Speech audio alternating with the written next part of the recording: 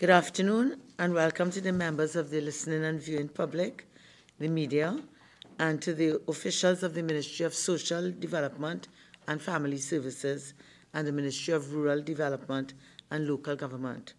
My name is Bridget Anisette George, and I'm the chairman of the Public Administration and Appropriations Committee of the Parliament of Trinidad and Tobago. The Committee on Public Administration and Appropriations, PAAC, has the mandate to consider and report to the House on A, the budgetary expenditure of government agencies to ensure that expenditure is embarked upon in accordance with parliamentary approval. B, the budgetary expenditure of government agencies as it occurs, and to keep Parliament informed of how the budget allocation is being implemented. And C, the administration of government agencies to determine hindrances to their efficiency and to make recommendations to the government for improvement of public administration. The purpose of this meeting is to conduct an inquiry into the provision of flood relief grants by the Ministry of Social Development and Family Services. The role of the committee is to assist the stakeholders in achieving the efficient delivery of services while ensuring that the expenditure is embarked upon in accordance with parliamentary approval, to determine the challenges being faced and possible solutions to these challenges, and to make recommendations for improvement of public administration. The meeting is being held in public and is being broadcast live on the Parliament's Channel 11 and Radio 105.5 FM and the Parliament's YouTube channel, ParlView. Viewers and listeners can send their comments related to today's topic via email parl101@ttparliament.org, facebook.com/ttparliament, and Twitter @ttparliament. At this time, I would now call upon members of the committee to introduce themselves, starting from my extreme right. Thank you, Chairman. Good afternoon, all. Simon de Nobrega, member. Good afternoon. I am Randall Mitchell, member. Good afternoon. My name is Wade Mark, member. Good afternoon. Lakra Bodo, Vice Chairman. Good afternoon, everyone. I'm Ayana Webster Roy, member. Good afternoon, everyone. Lawrence Islop, member. Good afternoon, everyone. Lisa Morris Julian, member. Thank you. And therefore, can I now call upon the representatives of the Ministry of Social Development and Family Services and the Ministry of Rural Development and Local Government to introduce themselves. And therefore, I will ask the Deputy PS of the Social Development and Family Services Ministry to lead off by introducing herself and her team, and then followed by the Ministry of Rural Development and Local Government. Thank you. Good afternoon, everyone.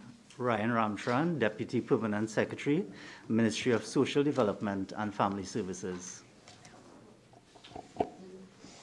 Good afternoon, everyone. Wendy Guy Hernandez, Deputy Permanent Secretary, Ministry of Social Development and Family Services.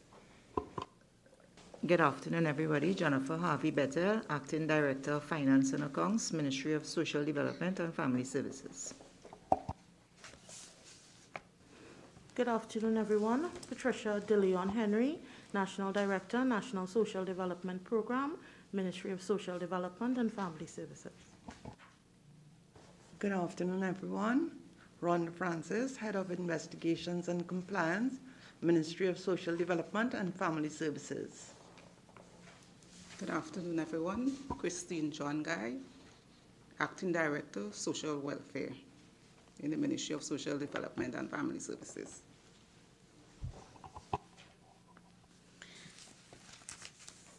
Yes?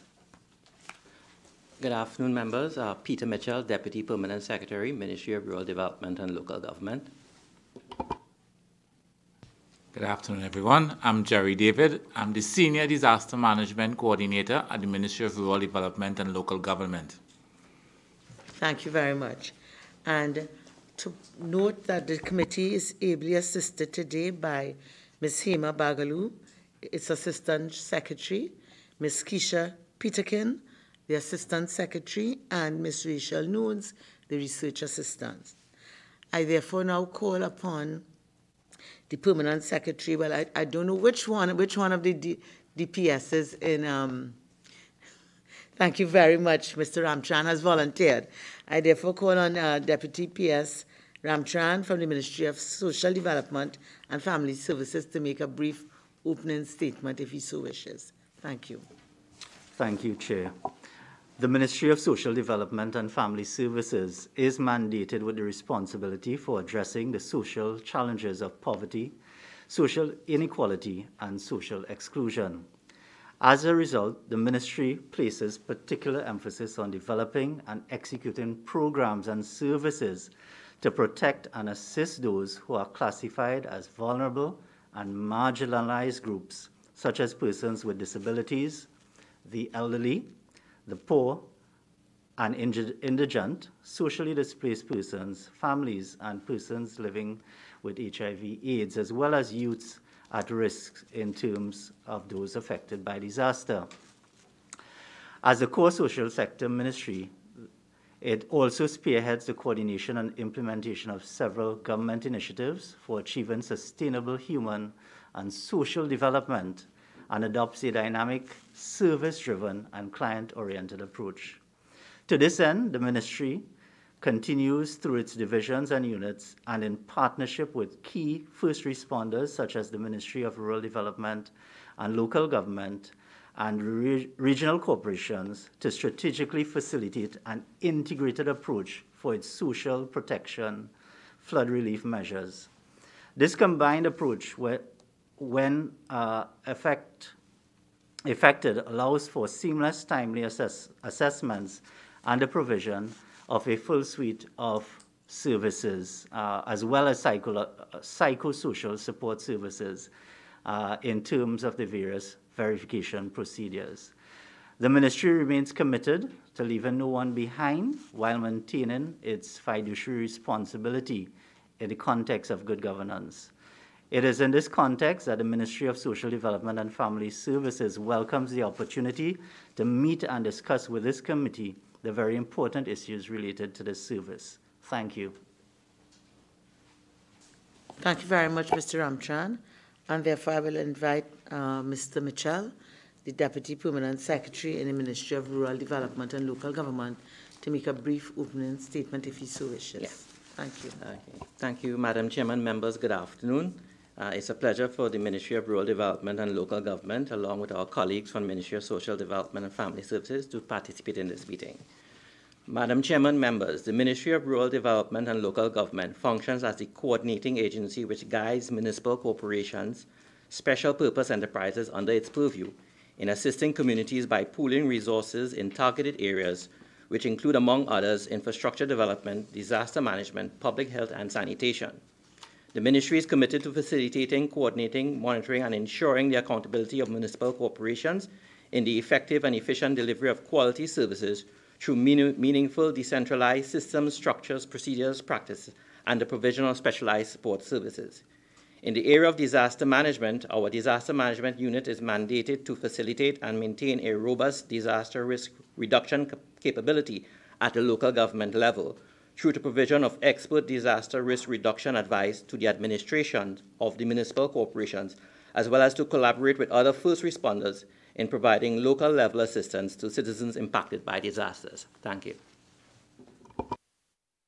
Thank you very much. And I think I would like to start off this conversation by addressing this to Mr. Mitchell, certainly to give us some context in terms of the role of your ministry in the issue of flood relief. In the submission, we had seen that you play a role in certainly assessing the damage and losses to households affected by flooding.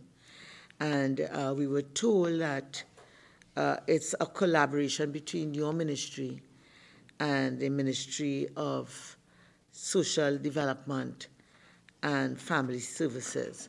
Could you outline for us and the viewing public the role of exactly what is the role of your ministry when it comes to this collaborative process?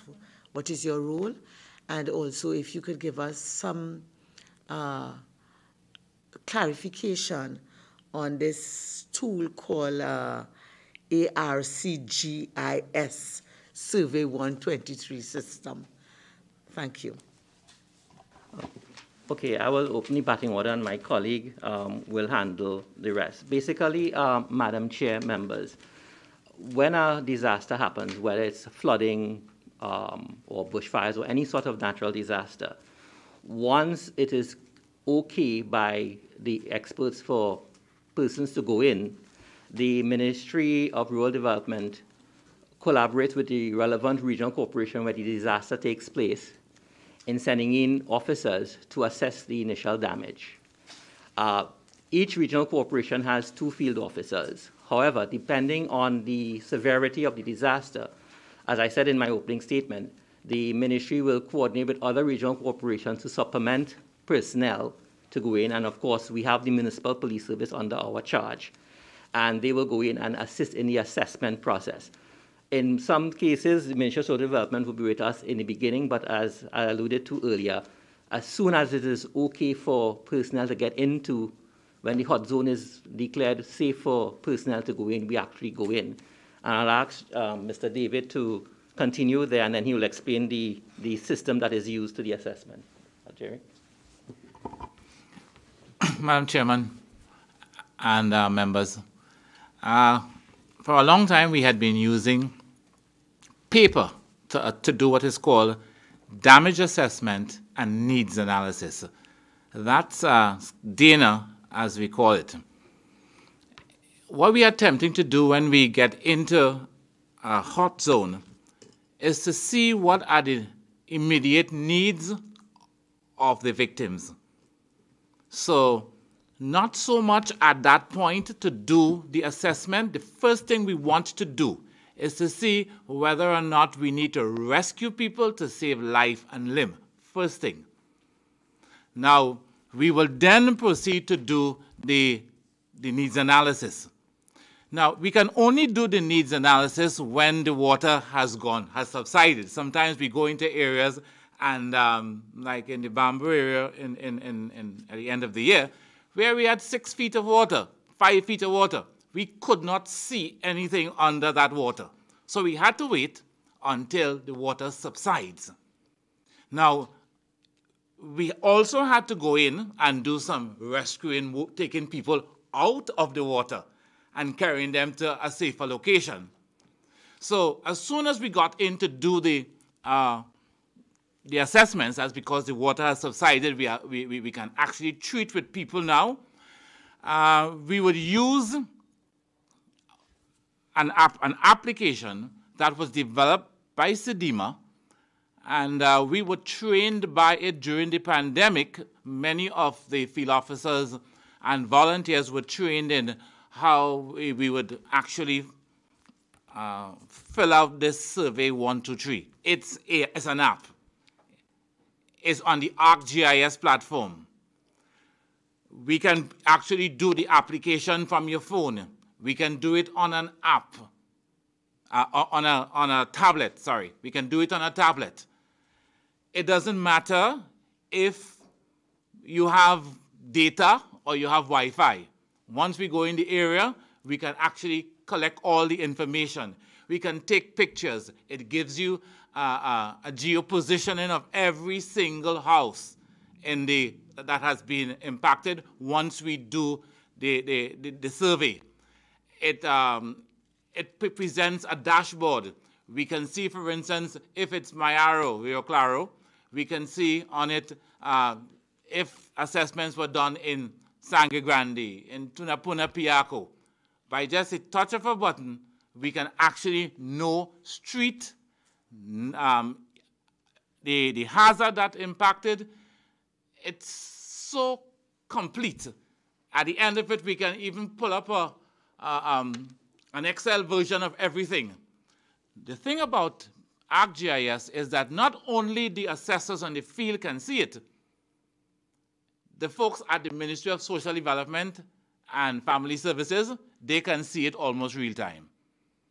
As soon as we get back to a place, if you don't have Wi-Fi and you don't have data, as soon as you get back to a zone where there's Wi-Fi and data, it automatically uploads. And if we need social development to see it, they see it, everything. Pictures, they see in, the location, they are seeing the narrative we're writing, they are seeing all the data we're inputting. Now, that is a far cry from the paper that we used before. And it also allows less people trying to fool the system. So that is what we have been using. And we started using that in April of 2021. We have many people well trained in it now. Other agencies are asking for us to put them on it.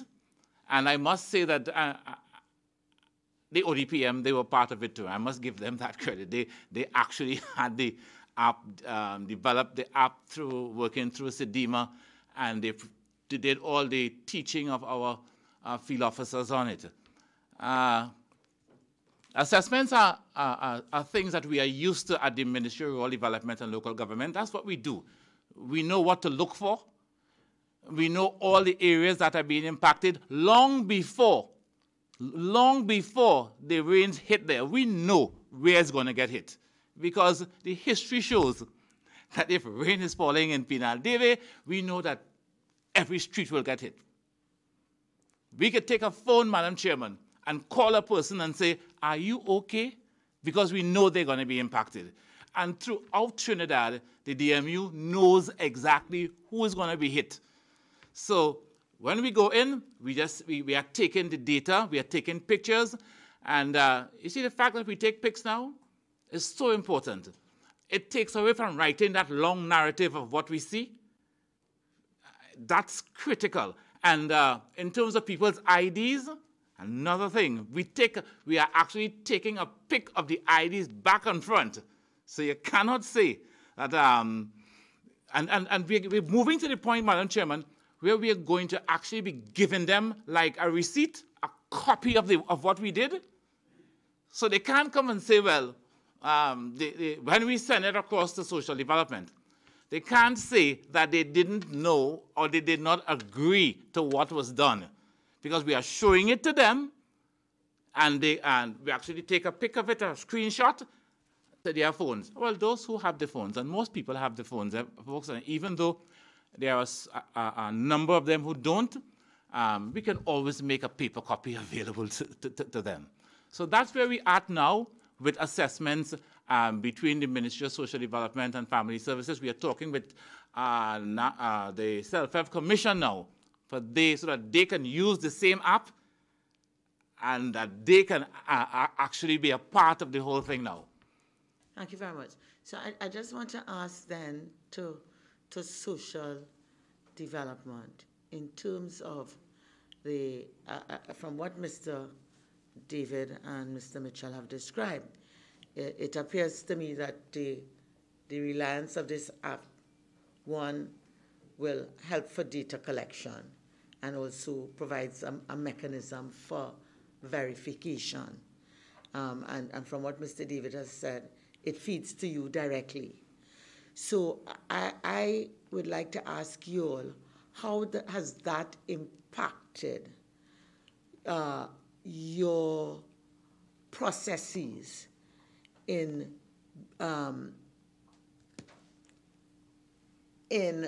assessing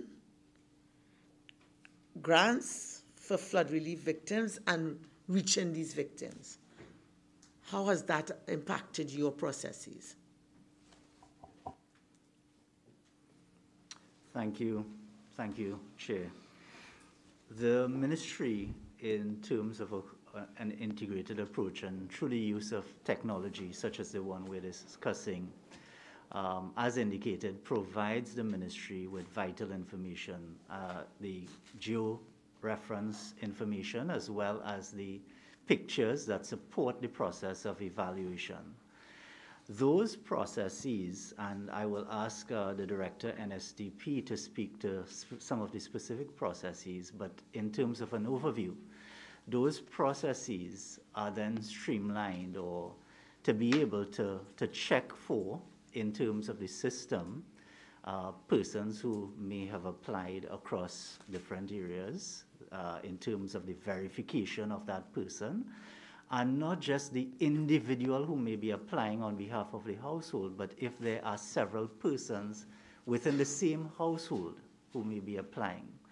So information and that data is a vital part of the decision-making and response process to ensure that the applications received are in fact validated, and validated through the persons on the ground who may be visiting, because we are collecting the data through the Ministry of Rural Development, local government, to be able to process those applications and screen those in terms of priorities in some instances. So let me ask the Director to speak a little more to the details of those processes in terms of how they've impacted where we are now versus where we were previously. Thank you.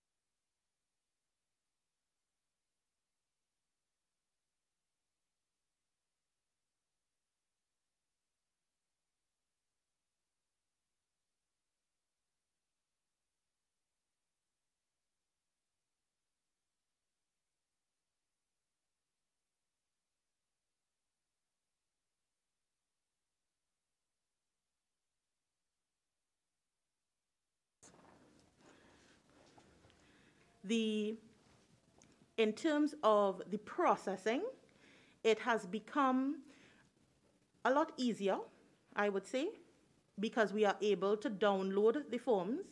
We are able to download a database from the ArcGIS. So, for example, I can put in information related to the particular period of flooding, and I'm able to download the entire database and therefore download the subsequent applications. We are also able to prioritize persons who are in immediate need of assistance. We are able to pull their application and process it. If there's any missing information, we are able to send out our verifiers, contact the client. If we can't contact them, we send out our verifiers on the field, and we obtain the rest of the information that we require to complete the processing. Thank you. So let me ask this.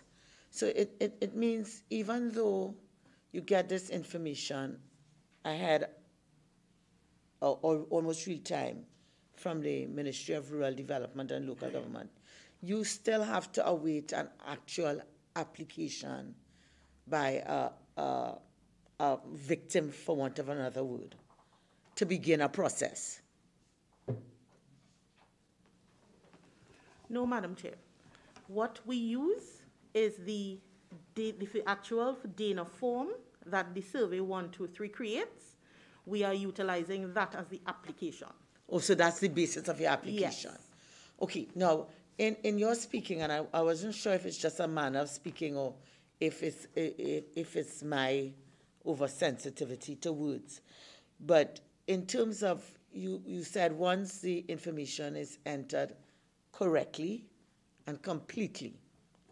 So I'm looking at the word completely in terms of, is there a synchronization of the information that you require for processing a grant and the information that the Ministry of Rural and Development and Local Government may be interested in when they go in there as the first responders? Is there some sort of standardization of information so that once they do their thing, the information is sufficient for you to begin your process? Madam Chair, as part of the process, the form in question is the basis by which the system was created, the DINA form. So that form really provides the basis by which data is collected. Mm-hmm. However, in some instances where certain fields may have not been compulsory, and if information is not necessarily available from that particular person at the time, the application is still made. However, it may require some additional information. So give me a for example. So for example, in terms of one I can think about that I've seen is the pictures you may need additional pictures. The pictures were taken, maybe the angle, some of the details, etc., and some other associated information. But I can say, Chair, that both our ministries continue to collaborate with a view to strengthening the process based on the experiences over the last period, which would include some of the things being highlighted, such as the basis of the data and even the additional training, which we had discussed recently in terms of the users of the system to be able to be a bit more attuned to the specifics of those requirements. Okay. Thank you. So might I ask, when is the additional training planned for, if it has already taken place? So there was some discussion, and I'll defer to our colleagues to determine a date. I don't think a date was just spoken to just yet. Sorry. Chair, if I could just interject, yeah. Training in disaster management is a continuous process because, as you would understand, we are now getting into the realm where climate change is impacting on actual resilience.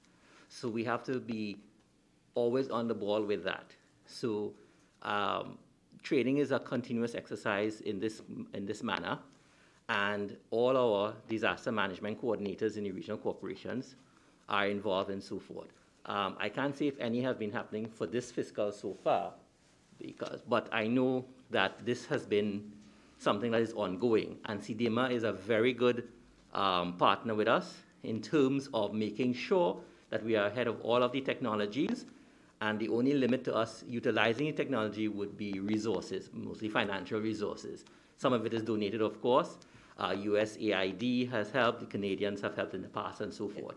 So training is an ongoing process, and we also involve the ministries, particularly social development, as well as other first responding ministries. Yeah. And just as a side with, we also do training regularly through the Red Cross to our CERT teams, that's the Community Emergency Response Teams, which Mr. David coordinates from head office. Yeah, but so, you see, Mr. Mitchell, and I really commend the continuous training, but I'm more looking at the targeted issue as identified by the Ministry of Social Development and Family Services in terms of a more efficient use of the app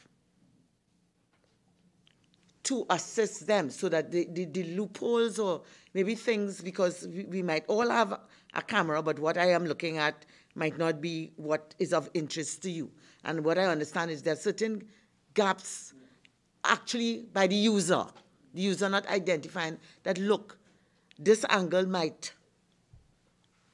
it's not that I'm just trying to show the place damaged badly, but I need to show certain things that social development could use, so that the collaboration that you all speak of, I want to know if that is fed into the training, and that is the specific training I'm talking about, when it's going to take place with the focus. It might be wide, yes, but feeding into the issues that may affect the processes that social development have to undertake? Sure, I will ask Mr. David to go into that focused part because he deals a lot with the field officers on the ground. Yeah. Madam Chairman, I'm glad you asked that question. I think I expected you to ask that question. We have been doing this with social development for 4 years, so that their officer would go to regional corporations and we would talk about doing the DINA, damage assessment and needs analysis. Where the challenges come up, and you're correct, is how does the assessor interpret what he is seeing and writing the narrative so that social development can easily pick up and say, well, yes, this is bona fide. For example, you would write in the narrative, 4 feet of water entered the home of Mr. So-and-so. It appears that the washing machine, the fridge, the refrigerator, the furniture has been damaged. So we're saying that now. That's what we see.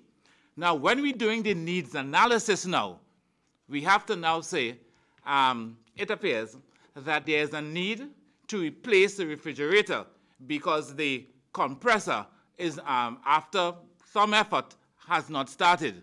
Now, that is doing the needs analysis. Each field officer has to go through that process. And we talk all the time. We have been talking this with social development for more than 4 years. They will send their officers to the DMUs to train the officers. This is what we are looking for in order for us to do an assessment properly and give the grant. So, okay, so let me ask something, either to you or Ms. Henry. In 2022, I think that's the last flood we had, right? How many of the forms that were obtained from Survey 123 system, how many of them were inadequate, incomplete, or incorrect? And you don't have to give me an exact number. You could give me an ideal of a percentage. Because that will tell me how successful those 4 years of talks have been.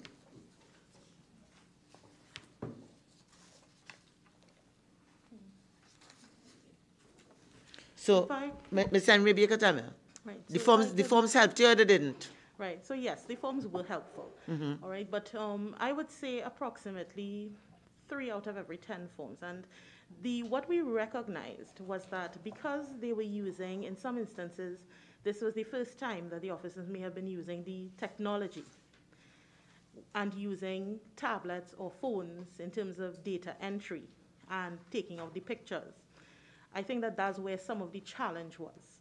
All right, now Mr. David and I, we have discussed, and also I know at the level of the executive there has been discussions. So the plan is that we intend to pursue some joint training, and that will be, as far as I'm aware, in the near future. We want to, however, complete the exercise that we are currently doing so that we have a comprehensive view of the areas that we need to address going forward. So the exercise you're currently doing is from November 2022? Yes. This is March? Yes. Okay, so I'll leave the other members of the committee to go. We'll get there. Mm-hmm. So I just want to ask, therefore, in terms of the Ministry of Social Development and Family Services, has the introduction of Survey 123 system decreased your reliance on your critical incident portal?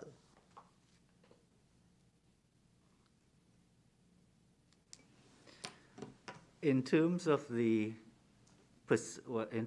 quantum of applications, the majority of applications, and I'll ask Ms.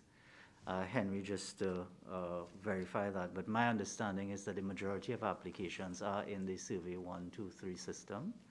It's the primary solution used to reach those in need, and therefore it has been used as that primary tool to facilitate the processing of said applications. Okay. Thank you. Okay, and Ms. Henry, may I ask you, have you been able to analyze or evaluate why you're still getting CIP applications?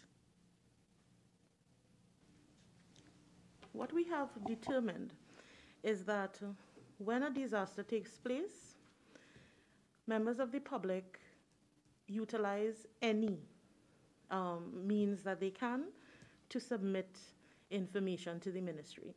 So they would have been assessed by the regional corporation, they would have gone to the ministry's website and also applied using the portal. They would have also visited the ministry's offices to give information that they were impacted.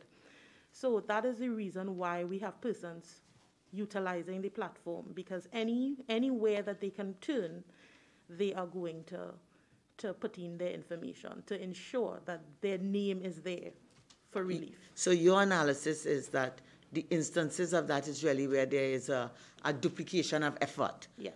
Right? Yes. Okay. Okay, thank you very much. So at this stage, I will just open up to members of the committee, invite them into the conversation. I therefore call Dr. Bodo. Thank you very much, Madam Chair, and good afternoon again. I just wanted to go back to the ARC GIS system, just for clarification, and perhaps Mr. David could respond. So first of all, I'm very happy and very impressed that we have such a system operating out there. You know, from my own experience on the ground, you wouldn't think that the technology is there and being utilized, so I'm very happy to hear that. And of course, the tremendous potential that comes with that. The two things I wanted clarification: whether all the DMU staff, whenever they go out, have access to this application. And the second, you did mention that you're able to predict, within the constraints of reality, of course, and so on, where the flood will reach. So my question is whether this information is shared. I understand it's shared with the other state agencies, but is this information shared with, for example, those on the ground, like local government councillors or members of parliament who sometimes will have sleepless nights when the flood is hitting 10 miles up the road and wondering next morning where it's going next. So the question would be whether there's any provision for sharing of this valuable information with those on the ground, such as the councillors and the members of parliament. Member, let me answer the question. The first one you asked about whether all of the assessors have their tablet. Yes. Fortunately, the ODPM had provided us with each municipal corporation with one tablet, and then the ministry bought another one. We have two field officers, so they are tablets. Many of the folks, the field officers, don't take the tablets because they find it, some of them have told me, I'm really not going in that area with those tablets. It's looking too big and looking too, but they use their phone. They can use their Android, and they can perform the same functions. So that I could, if I give you accreditation now, member, on your phone, you could see everything that's happening in your municipal corporation once we, in your constituency, as long as once we input the information. So if it is members of parliament requires that app on their phone, they can see it. You can't do anything else but see it. Because we will only give you access to see it. That's plenty. I would love to see it. Yeah, and you'll actually see, and then you'll be able to actually, if you require Excel version of every area by street, by people's surname, by people's age, you could do almost anything with it. Okay? For the other question you're asking about information to you, the ministry has started this Ministry of Rural Development and Local Government, we started the Community Flood Early Warning System. You see, all you see on television there with all the dashboard showing you what level all the rivers are at, that came from the Ministry of Rural Development and Local Government. Must take a little credit. And I have to give credit to Water Resource Agency too. They help quite a bit. and the ODPM a little bit, but but everybody tried. All right. Now, if you wish to have that app and all, so you can be able to see on your phone where every single water course that we have stream flow stations on right now. We have 13 that the ministry did. We had UNDP, yes, gave another 8. So you will find that when you see the next set of information from stream flow stations, it will not only be Bamboo and South Approach. It's not be those anymore. You will have probably about 20, near 30 of them. So you can actually see most of the major rivers. In addition to that, the Ministry of Rural Development and Local Government, again, what we're doing is that we're going to be putting cameras on all those stream flow stations this year. So that and you can actually go online on our website, and thanks to UNDP for that one, and you can actually see, you'll be able to see, and not only the stream flow stations and the level of the water, but you will be able to have cameras, a camera view. In Bamboo, we couldn't see in some areas. We plan to fix that. So even though we don't have stream flow station, we must have eyes, as we can see now. And our minister, when he was speaking in Parliament, the budget debate, he said that the ministry is working on putting in cameras. For this year, it's 100. That's what we could afford this year, Madam Chairman.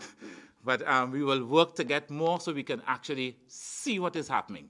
And all the apps we have, member, we're happy to share it with the parliamentarians because it's these are your people, and we want you to be able to see. Thank you, Sir, Madam Chair. I just want to indicate that I would be very interested in taking up Mr. David's offer. Not a problem. Well, you know, we do make recommendations, so let's just don't get beyond ourselves. But thank you very much.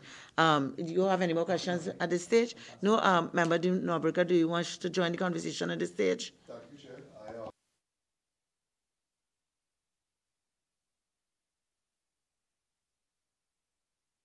Thank you, Chair. I wanted to speak about the timeline for responses.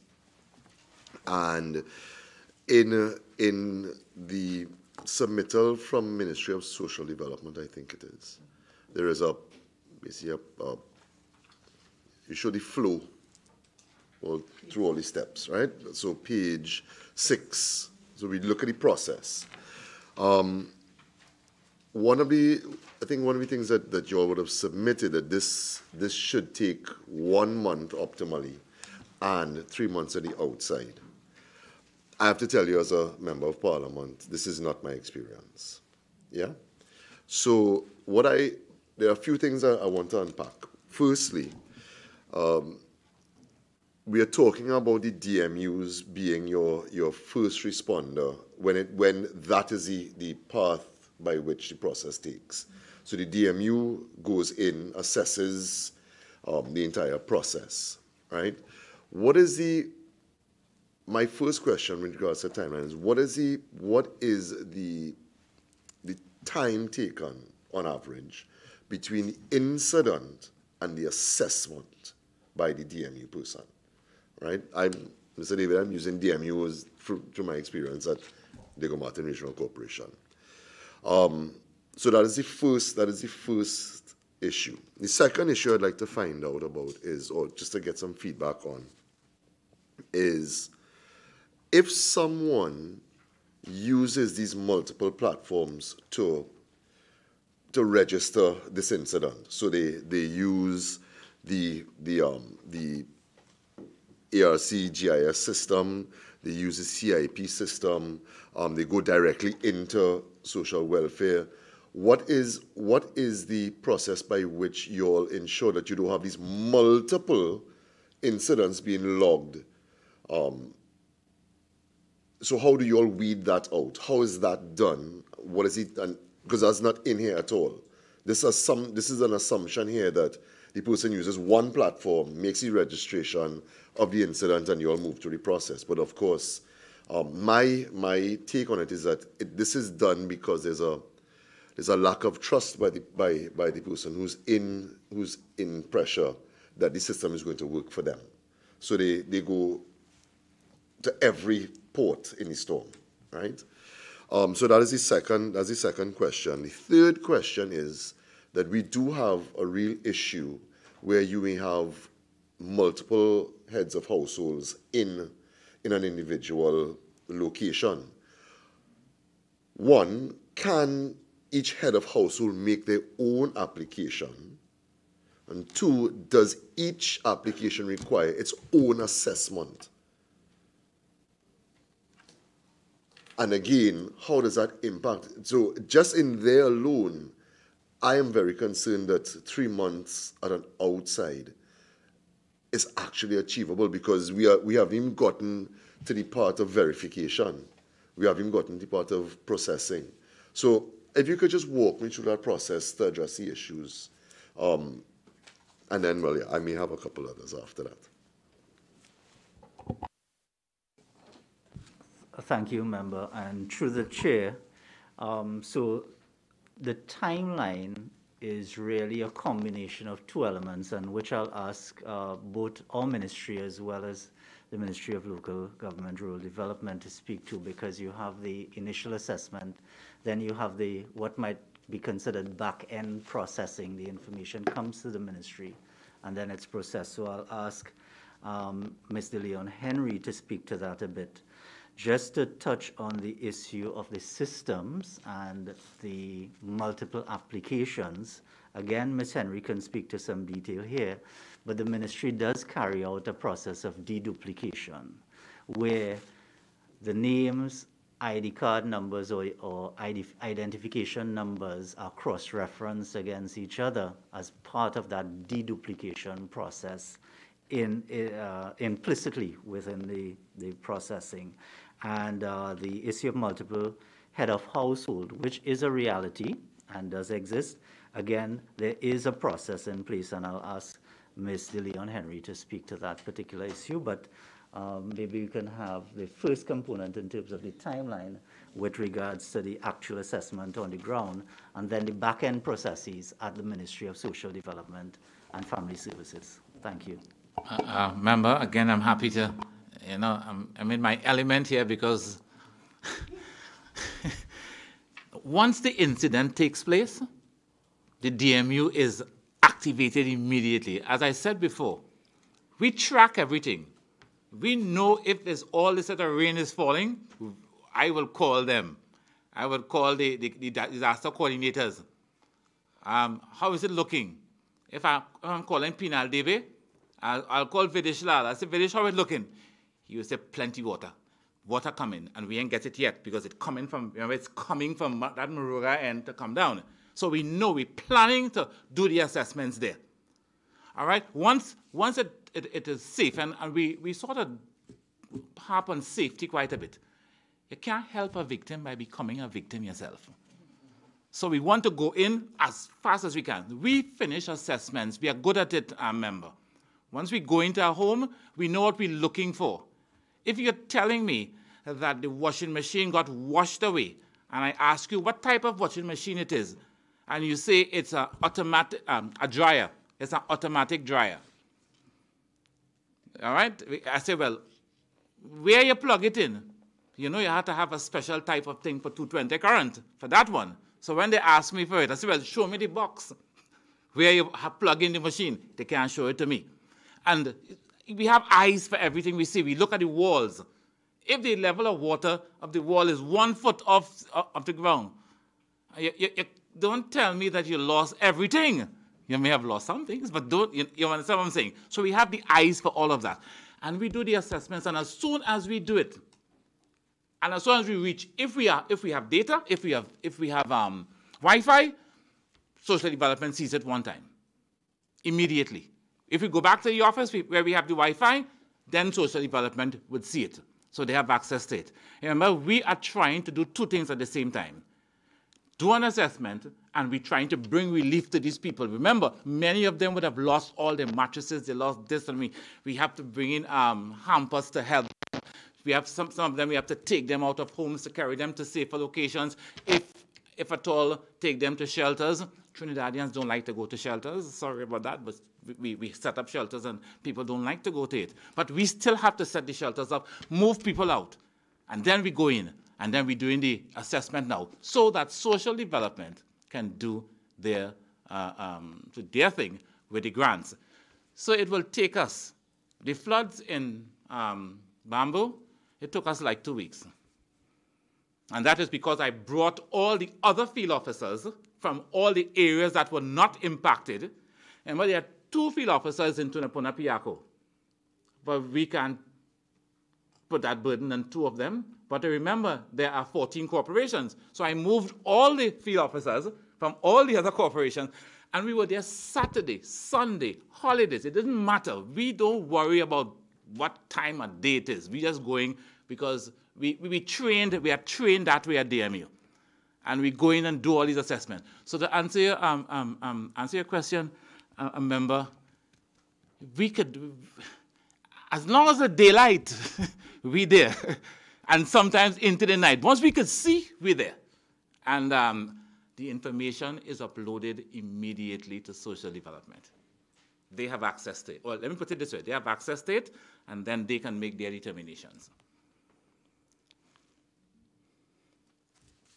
Member, just to continue what Mr. David had said, one thing when he said it is important that the committee understands that the moment an incident happens, we have to be assured that it's safe for people to go in right after. And I know that is something that people who are suffering may not want to hear. They want immediate relief. But it's important for us as the ministry executive that our staff is safe to go in to do those things. Secondly, we are improving our communications capability, as Mr. David outlined to the honorable member, in terms of the cameras we're putting in, but in terms of our communication with all our DMUs, so that we can mobilize them and move them across the country quickly. And also the municipal police. We can't forget the municipal police because they have been a very good backup, in terms, particularly with the incident in November and so forth. So that once we can get bodies on the ground, from moving from incident to assessment, we try our best to make that timeline as short as possible. But safety is important, and 2, we are working in terms of coordinating with the other regional corporations so that if they are not affected, we can mobilize their resources to back up, in this case, Tunapuna Piako, which was a test case. So from that, we can look at that from that experience, and we can improve on that going forward. Thank you, and I'll ask the Director, NSDP, to speak to some of the back-end processes based on the questions raised. Thank you. Thank you. All right, so let's talk about duplication. So we are working with the ArcGIS Survey 123, and as I indicated before, we have the access to the system. We will download an Excel spreadsheet which forms the database of the persons who are affected. We also have our critical incident portal. Now, the critical incident portal, if somebody walks into the ministry and indicates that they were a flood victim and they want to apply using the critical incident portal, the staff of the ministry would assist them in putting the application on the system. So let's look at the Survey 123 first. At the ministry, we have a deduplication exercise with respect to that data first, because there will be instances where someone can be assessed by different assessors and it ends up on the system.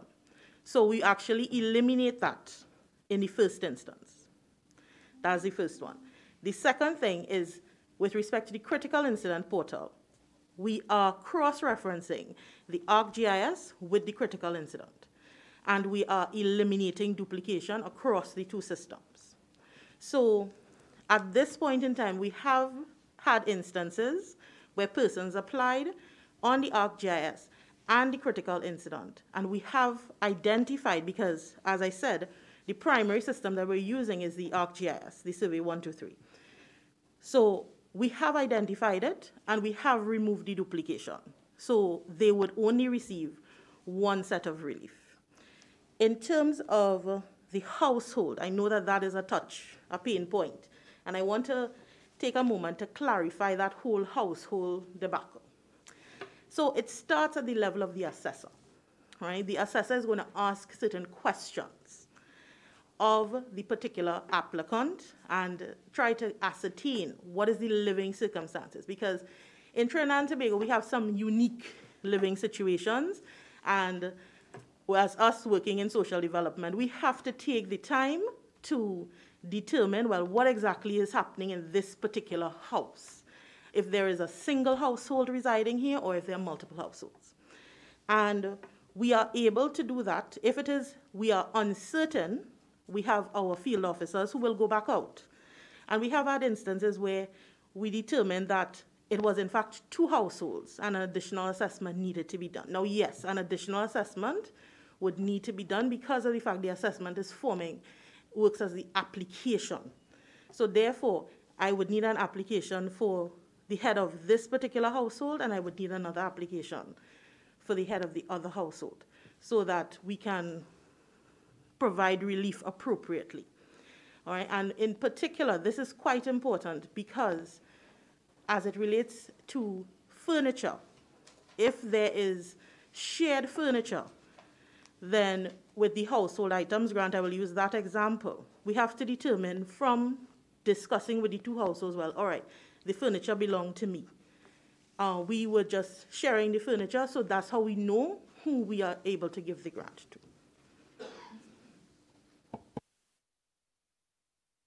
Chair, just one more. DPS Mitchell, you and Mr. David both raised an issue that you do have shared resources. So whereas you have the your assessors, you have the municipal police, but how is the timeline impacted if you have a national incident? So if you have multiple regions that have been impacted, how do you cope with that? I'll just answer briefly. I'll let Mr. David.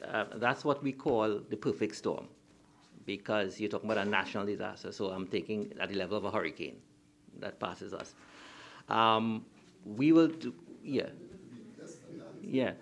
what we do, as I said, our disaster management unit coordinates with other first responders, so that, for example, if a regional corporation is overwhelmed and our resources from other corporations cannot make it, we try to use like the Defense Force, and we call in other first responders that can help in that case. So it is something that is a risk factor that we have acknowledged, and we will be doing some, hopefully, tabletop exercise as we go along to deal with that. But I'll ask Mr. David to comment further on that. But it is something that is a concern to us. Member and Madam Chair, I have always advocated, whenever I've come before committees, community emergency response teams. The communities must learn to recognize, respond, and recover for themselves, because for the first 72 hours, we have to prepare that nobody is coming. So that's why, and the last time I came before a committee, we were at about 2,300, I think. We are going past 3,500 CERT volunteers throughout the country. When we did the training with SIDIMA, CERT volunteers were part of that. So even though it was a SIDIMA program, we have CERT volunteers who have been certified to do ArcGIS Survey 123. We have been training people for the community flood early warning system. They are community hydrological observers. Again, we are training the CERT volunteers. Currently, we have CERT volunteers in Maloney in the swimming pool. We're teaching them how to search and rescue, particularly in Tunapuna. We went into some seriously high waters, and after that, I told the team leader in Tunapuna, we have to train people to swim. So we have the first cohort of 20 persons. If you go on the ministry's website, you will see them actually in the waters with their life jackets. We did it in Mayara, Rio Claro, where we were training people against CERT volunteers, because it is in the communities that people have to learn to help themselves. If the bridge is washed away and no professional first responder could get to a community, it has to be the community itself that has to be able to respond and help itself. So that, yes, member, and my MP, we have done a lot of CERT training, and they are the ones who are helping us now. They were on the field. So, while I am so grateful for all the discussion with respect to the actual sort of dealing with the disaster, I really want to sort of focus us on the relief. And, you know, some of the questions were really intended to see how does what you do, Mr. David, how does that assist the Ministry of Social Development in giving them a sort of push forward in their process of getting the relief. You made the point. Important thing is to get relief to the people. So at this stage, I don't know if Member Hislop would like to join the conversation, and let's really look at the sort of relief that people are likely to get and how that is administered and so on. Thank you, Madam Chair. Afternoon again, everyone. We're talking about the GIS, the survey. And the question I have to ask is how, if we have this online system, if I'm not mistaken, and you could correct me if I'm wrong, how do we still face duplications? How do we, isn't there a way, or isn't it built into the system that if I am doing a survey and I've plugged in Randall Mitchell, and a day after Randall Mitchell comes again and you plug it into the same system, how could you have duplication on the GIS survey?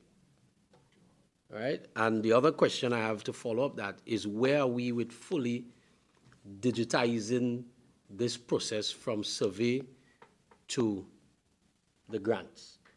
Because if when I look at this is page 6, when I look at the process is a heavy process. It's a long process.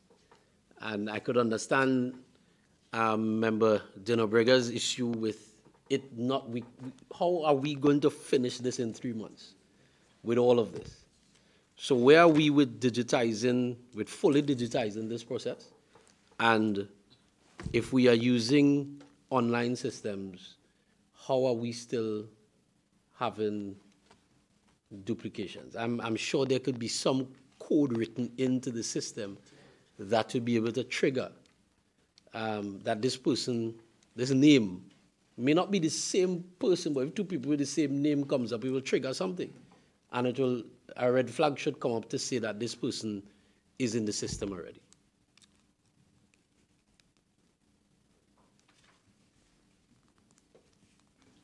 With respect to the duplication and the persons on the system, I'll ask in terms of the checks and balances on the ArcGIS system if the ministry can share a bit about that.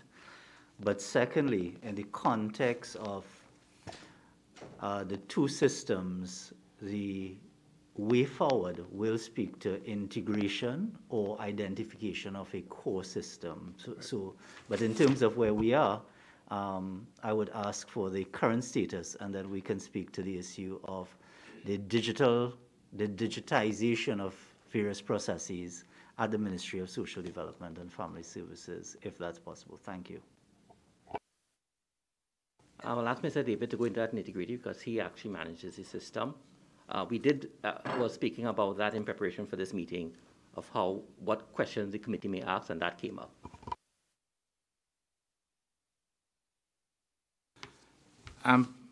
Ms. De Leon will tell you more about what happens on the system, because remember, she is interrogating the system for the purpose of giving the grant. That's not us at Rural Development. We're not doing that. So she interrogates the system. But it's simple, and she will tell you how it's difficult to fool the system now. And she knows how to eliminate them by ID card number and things like that. She can do that. We are concerned about doing the thing accurately when we go out. And you asked an important question, because she and I spoke about it up to last week, and I was saying that we have to find ways to lessen the narrative, by putting Dropbox, and you could analyze data easily when you have it in this format. You can't analyze the narrative that you're writing, but you can, so we are changing stuff like how many children you have under 5 and go to primary school. Those types of things will give us more data to see how many, when we're analyzing that data, we could see how many children were impacted by this flood in 2022 in this particular area throughout the country. That is what the digitizing helps us with. And it will lessen what we are writing. And the narrative that we write is so critical to social development, because if they don't see, for instance, if we do an application and we forget the ID card number on that field, that looks very material. But we took a pic, didn't we? We took a picture with the person's face, the ID card number back and front, so you know the ID card number. But social may be a little picky and say, listen. But Mr. David, and this is precisely what we're trying to find out. Yes. All these things that may appear as, in your circumstance, as inconsequential because there's another mean. These are important mechanisms for verification for social development, and that's why you all need the collaboration and the training. But really to focus on Miss Henry, in terms of, I guess the best way, you could give us an example of how this is working. How many applications you got from the flood, whether it's through your portal or whether it's through Survey 123? How many applications you got from the flood in 2022? We received a total of, a combined total from the systems of 5,454. 5,000? 5,454 as at December the 31st, 2022. 5,454, wait a minute. Yes. And of these 5,454, how many duplications you had?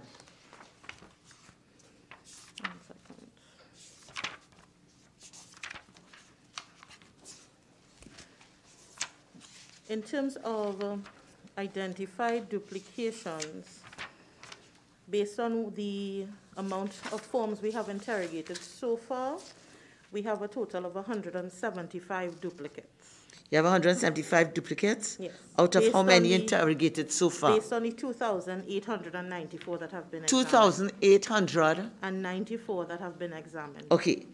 All right. The mathematicians among us will know how much percent that is, but that's less than 10%. Okay?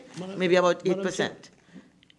Just 1 minute. And just to advance the conversation, as of the 31st of December, 2022, to today's date, or let's say yesterday's date, okay, you've only dealt with about half of the applications. That is correct. And of the half that you have dealt with, how many you have paid? How many payments you have made?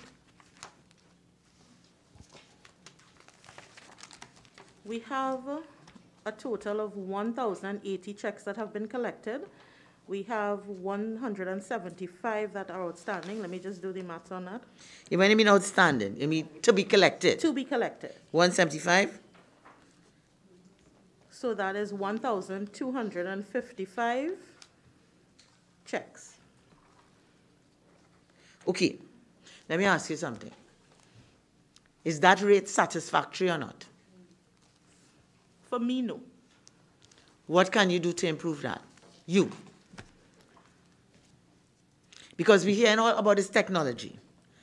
And quite frankly, if I were in the flood and I was getting $550 one time and I needed that, I did. Okay? So we've heard all the nice, lovely narrative about what exists. What we want to understand is how does it work and how can it work better? That's what all of this is about. So you tell us because you operate the system. And quite frankly, I will say this. If I cost, and you all should be able, I'm going to ask the PS to cost this lovely process flow on page 6 per application. Right? Cost it in terms of man hours and salary. And prorate that against a $550 grant and tell me if this making sense. Yes, Deputy Permanent Secretary. Chair, the $550, that is temporary food card. Mm-hmm. And we give that to the relief, people who are seeking relief immediately. It does not go through that process. It has no process. The process that you have seen there. When we have a disaster, we put aside a means test that we would usually use for the food card. Once the clients have been identified, once a need is identified, either by or people who are out in the field, or parliamentary representatives, or people from the corporation, when a list is submitted, this is immediate. We provide these cards immediately. So let me understand this. Your temporary food support only has to do with disasters? Usually with disasters, we use the temporary food support for it. Now we have a food support. Hear what I've asked, and I'm very specific. Yes. You only use temporary food support, because I am confused. I want to say this, and it may have nothing to do with you all. Yes. I am saying up front, I am totally confused by these submissions, and maybe you have a responsibility to help declutter what is happening in my brain. The temporary food support is only if I have a disaster, meaning flooded out? No, Chair. Okay. You have persons who might actually walk off the street and would have been deemed food poor, or they might have been waiting on a grant to be processed, the same food support, and they're waiting for it to be completed. A means test was done for them. They have been deemed food poor. They cannot wait until the process is finished, and that information comes to the food support unit. Because all that information is there and it is submitted in the interim while you're waiting for that process to be concluded. These persons are given a temporary food card. You also have individuals who might come off the street sometime and they are deemed food poor. You send for a means test, and the case has been identified that they really need this food. They find a way there because they have a need. A temporary food card is used. Okay. Therefore, it's not only in the event of a flood or a disaster like fire or something like that, that you give a temporary food card. Okay, so we're dealing with flood. Yes. Tell me what happens in the case of Mr. X is living in area Z, there is a flood. Mr. David and his people go in, they send the pictures, they upload, whatever, it gets to Miss Henry. Okay. I need food because everything in my house is washed away. What we want to understand is what kind of support I'll get in we're just dealing with food right now. What is the process and how long does that take? That's what we're asking. Okay. I'm not able to give a definite timeline, but what I can tell you is from the experience of the last flood, I have seen when a list is provided, it's immediate. These cards are provided immediately.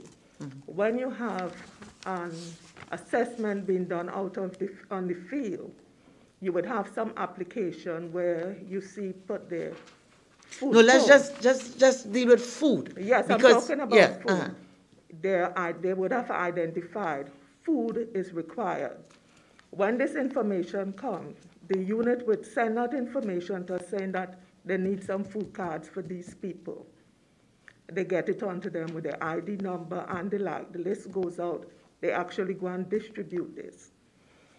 For this year, we have had officers actually go to the bamboo area, I know.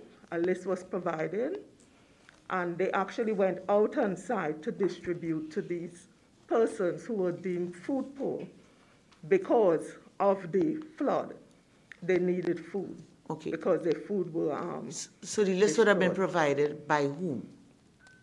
It was provided by a member from that area through a minister. And how is this verified? Okay. I don't have that information right now, but... So Mr. David and they don't have any part, their verification process has no part in that? That was not part of this particular one that I'm telling you about. And just to help me get on your page quite quickly, Yes. Mrs. Guy Hernandez. Yes. If I understand it well, this is something that happened in November 2022, right? Yes. Is that the system that is going to project forward for the floods that we don't want, but which are likely to happen in 2023? Or have we learned from that and we've put something in place for food relief in the event of a flood? We're only talking about flood. We know they have all kind of disaster. So we have learned, as usual, from every event. The ministry continues to learn, look at our systems, and tweak it to treat with things that will come up in the future. Now, our food support systems in particular, it's a work in progress. And coming out of this event and other things that have been happening, we at the ministry have been reviewing some of our processes and looking to put structures in place to ensure that we are able to effectively treat not only with food support, but other grants that we have at the ministry. Yeah, you see, and thank you so much, and I really do commend that. But I want to stick with food for now. Yes. We're going to deal with all the others, because I get the impression, and I might be wrong, that when it came to 2022, it was almost as a, I want to choose the right word, but the only thing I could think about is a knee-jerk. But maybe somebody here might have a better word, okay? And therefore, whatever situation we found ourselves in 2022, it doesn't appear that we had something in place to give people immediate food support. What are the lessons learned? And because everybody on both sides of the table talking climate change, I can't say, and I'm not a climatologist, but I can't say that we have till November 2023 to put something in place, right? Yeah. So I want to know what it is that you all have actively learned and what you are going to treat with, so that if something like that, God forbids, happens, Good Friday 2023, how do we get immediate food support to people who need it? With, of course, the checks and balances of verification and all else that goes with it, because it appears to me that somebody come to to us with a list, and I ain't saying anything wrong with that, somebody, and I had 20 names on the list, and I get 20 food cards, and I went out there, and I give to 20 people. Okay, let me clarify that. Even if a list came to the ministry, these lists would have the prospective client's name and ID numbers. And we are not in the practice of handing food cards over to members of the public to issue to persons out there. In fact, what happened is that our staff went out to the particular site in question. We had a combined team of officers from food support and SDP. We went out and we actually distributed. Individuals had to provide their ID numbers and they would sign for these cards. Even though the list was provided, we had to ensure that in distributing it gets to the persons who needed the food. No cards were left out there. What was not distributed on the day came back to the ministry. And you had these individuals, they were given the option to come to the office and collect. In that case, we had 190 something, 160, I think, collected on the day, and we had about 30 something remaining. Okay. Thank you very much for that clarification, Deputy Permanent Secretary. Just before I ask Member Mark, I just want to ask one thing. So in giving food support in that kind of disaster, qualifications with respect to whether I'm a citizen and that kind of thing is not applicable? Am I correct? That is always applicable. If you note, I said the ID, that is our national ID. Yeah. We would have used that. But the only reason why I've asked is that looking at the 2022 Auditor General's report, and this is with respect to some of the grants they all do, there are instances where the ID numbers do match the person who's supposed to be, and that the IDs are not national IDs and that kind of thing. So I'm not saying that to embarrass anybody. I'm just trying to interrogate our process to see how do we deal with risk, fraud, and verification and confirmation. Okay? That's really where I'm at. Anyway, I'll call on Member Mark, and then I'll call on Member Mitchell, and then Member Morris, in that order. No. I just wanted to point out. Okay, go ahead, Member Mitchell. It appears that Member Mark is willing to give way. No, just on your point, on page 4, by the ministry's submission, they indicated that in 2022, all criteria were set aside to facilitate the quick delivery of food support. I do recall. So that's why I asked the question. Yeah. Madam Chair? Okay, sorry. Through you, the criteria they spoke about at that point in time would have been the means test. And they would have, on page 4, they would have listed the other things that they set aside. However, in order to collect the food card, your national ID must be presented, because we have to still account at the ministry for each of those cards that we issue. Yes, thank you, Mark. Chair, I am seeking some elementary clarification before I can drill down further. I would like to ask, first of all, if I heard correctly, that up to December of 2022, the Ministry of Social Development, under the flood relief program, had received just about 5,454 applications. Am I right?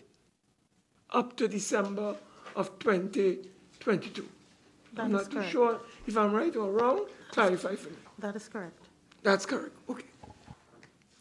Would you want to give us a disaggregation as it relates to the periods? The last major flood, as I recall, was in sometime last year, November 2022. I don't want to believe between November of 2022 and December of 2022, you had 5,454 applications. So I would want to believe it would have come over a period of time. So would you be kind enough to disaggregate for this committee as it relates to first flooding, or the last major flooding was 1,200. And by December 22nd, December of 2022, we got the following applications, 500. So there's a deficit. And then prior to that, there was another major flood. And we received so many applications and so many were processed. So could you explain to this committee what was the disaggregation and the floods that visited our country so that we will have an overall determination as to how many citizens would have gone through the system properly, because you have the Ministry of Rural Development doing assessments, and they cannot be conducting fraudulent assessments. It has to be proper assessments, and those reports are submitted to the Ministry of Social Development and Family Services. So I am assuming the relationship has credibility between local government and social development. So if that is so, kindly explain to this committee what is the reality facing citizens. I have estimated, Madam Chair, close to 4,000 people as of December 2022 never received any food relief grants whatsoever because they have not been processed. So with all these apps that we are talking about, let us deal with apps and let's deal with the systems that we have in these ministries, like social development, to speed up the process and the processing. Explain, and I will have further clarification to that, because I really need a disaggregation. Member, and through the chair, given the level of disaggregated data by the specific periods in question, the ministry would like to request to submit that in writing in order to be able to answer specifically the quantums in the periods being requested. Thank you. And, yes. And Madam Chair, I concede you need to put that in writing. So let us just have an understanding. Therefore, if you look at the last major flooding incident in our nation, November 2022, could you tell this committee how many applications was received, genuine applications that were received by the Social Development Ministry for processing and issuing ultimately grants, flood relief grants, to citizens who experience dislocations as a result of that flooding? How many applications were received? Okay, so we said we'll get that in writing. No. You remember, Madam Chair, if I may, we're talking about 5,400 something. So we're going right back in the times. I am just focusing, I'm simplifying it for you. You have to submit it in writing. but I want to see how updated you are in your systems. So if you can tell this committee, in the last flooding, which was just recent, November, how many applications, Madam Chair, did social development? I think Ms. Henry said to us, unless I am mistaken, as of December, they got combined from their system, their portal, and survey 123, 5,454 applications. Yes. That's what they got from the flood in 2022, which you are saying you don't accept, but that's what we were told. That was the total? That was the total. Ms. Henry went on to say that they have processed 2,894. Of that, there were 175 duplications, which is about 6%. They have processed about 1,080 checks. No, they processed 1,255 checks. 1,080 have been collected, and 175 are still to be collected. I think that's what. Okay. I thought what you were asking, and maybe that's what DPS Jamtran understood. That you were asking if there were rolling over figures from prior periods. So I think there was some flooding in February 2022. So I think that's what you were asking, and what the PS asked an opportunity for to get the disaggregated figures. Okay? So we all on the same page now? Yes. Okay, great. I am going to just skip the orders. I couldn't, if you all will please indulge me, because remember Hislop was in flight when I, like the kite, No, gave him Madam as Chair, well. no, Madam Chair, you can't do that. Okay, but I didn't only do that. I went on to somebody else. So I'll give you the that's floor all right. now. But Sorry. Again, I apologize. That's okay. What we were trying to get at is if the system is in real time, because we're talking about shortening the process from the disaster to the relief. And we're talking about the major grants. We're not talking about, I wasn't speaking about food support. So if we're in real time, why do we have duplications, and how are we going to shorten this process so that we could really get it to 3 months? Because based on what we've seen here, those 6 bullet points or the 6 steps is not going to be completed in 3 months. We know the bureaucracy of the public service, so we know that. Because if you have 5,000 applicants, and we're seeing, based on your submission, that the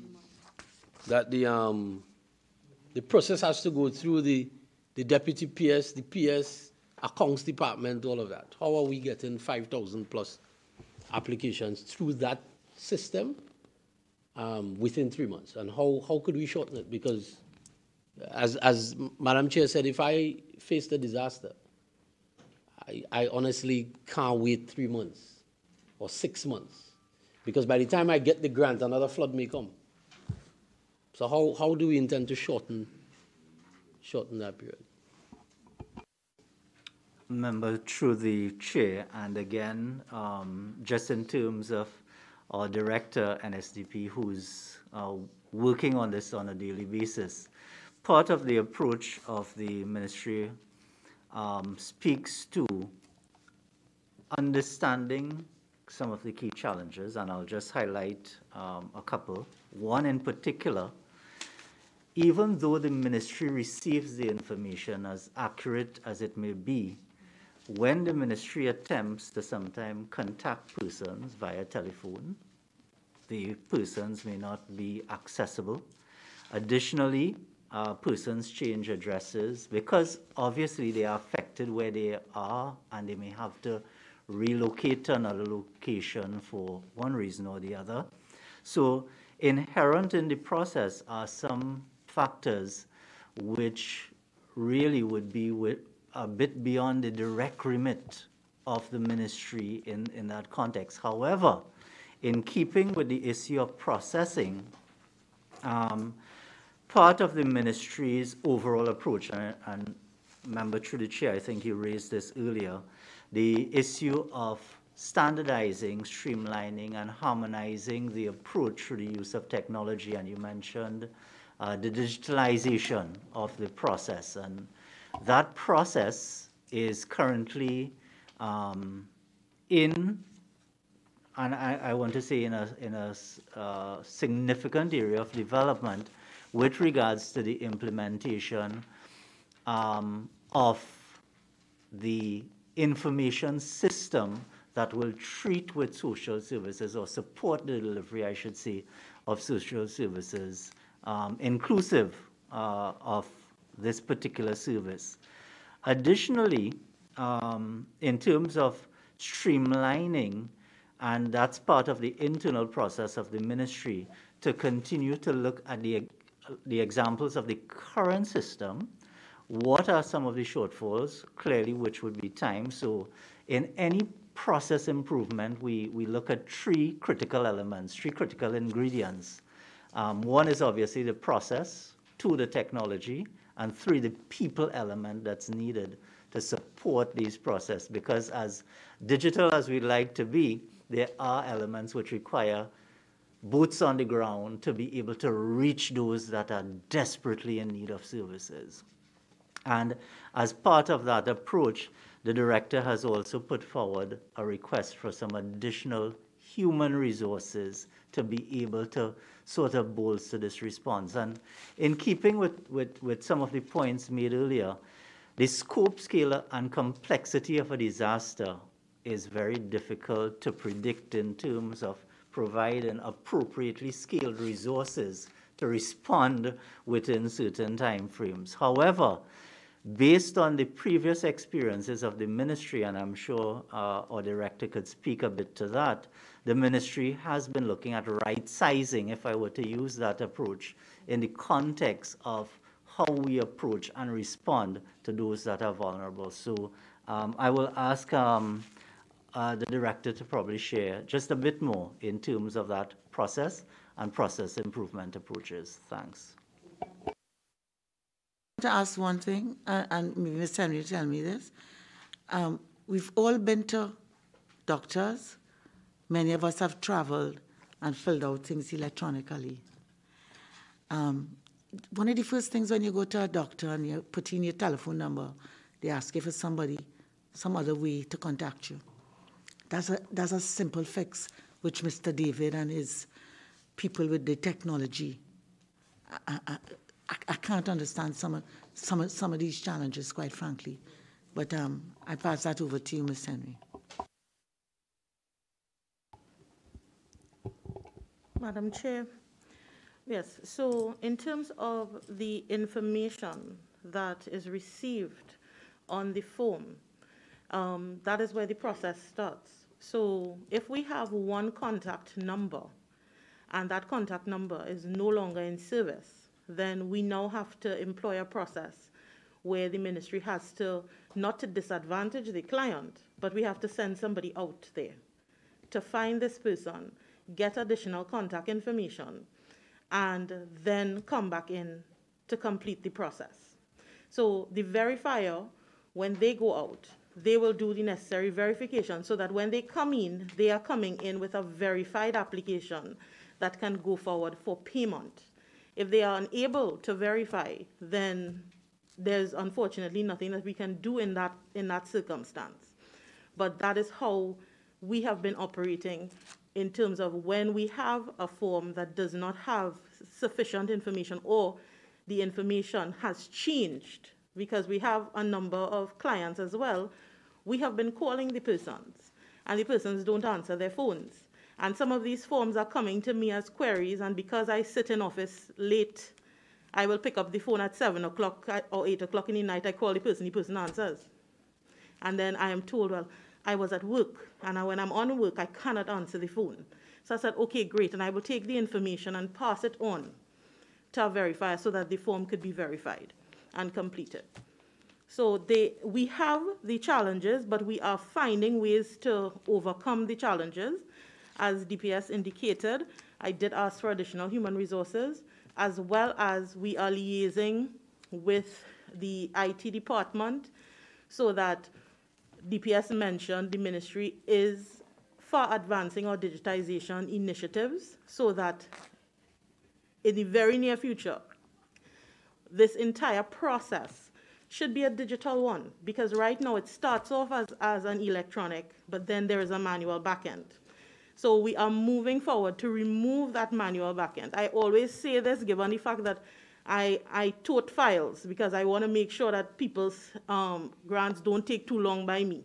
I would love to be able to tote a tablet home and sit down at home and just review and approve. But I know Rome wasn't built in a day, and I know that we are far better now than we were before.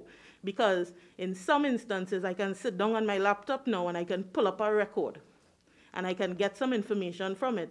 But we just don't have that process there as yet. But we are moving towards that. Thank you. So, Madam Chair, just a follow-up. If we're dealing, step number 3 is processing. Right, and I want to say through the chair, I want to thank you, Miss Henry. You seem to be very committed to your work, and I want to thank you for your service. But if I'm at step number 3 with processing, if the verification is fine, if you could find me, and my form is okay, my application is okay, how long does processing take? For me, I'm dealing with one person. So you pull me out of the 5,000, and everything is fine with my application. How long does step number 3 take? Because after that is approval and payment. Step number 3 takes a day. Takes a day. A day. So if everything is okay with your application, the verifier will sign it off, indicate what is the relief. It goes on to a clerk who will put it on a pay sheet, and then that goes forward for approval.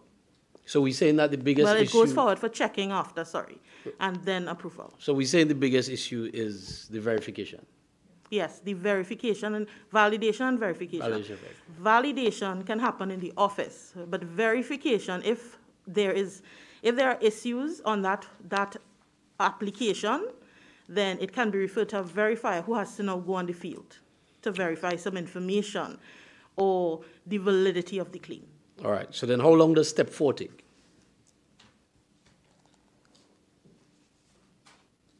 Step 4 can take anywhere from 1 to 3 days, but I would ask that the DPS respond to that, but I know that they tend to process very quickly. So far, before the DPS answers, so far, Madam Chair, what we're seeing is that it's less than a month. So then...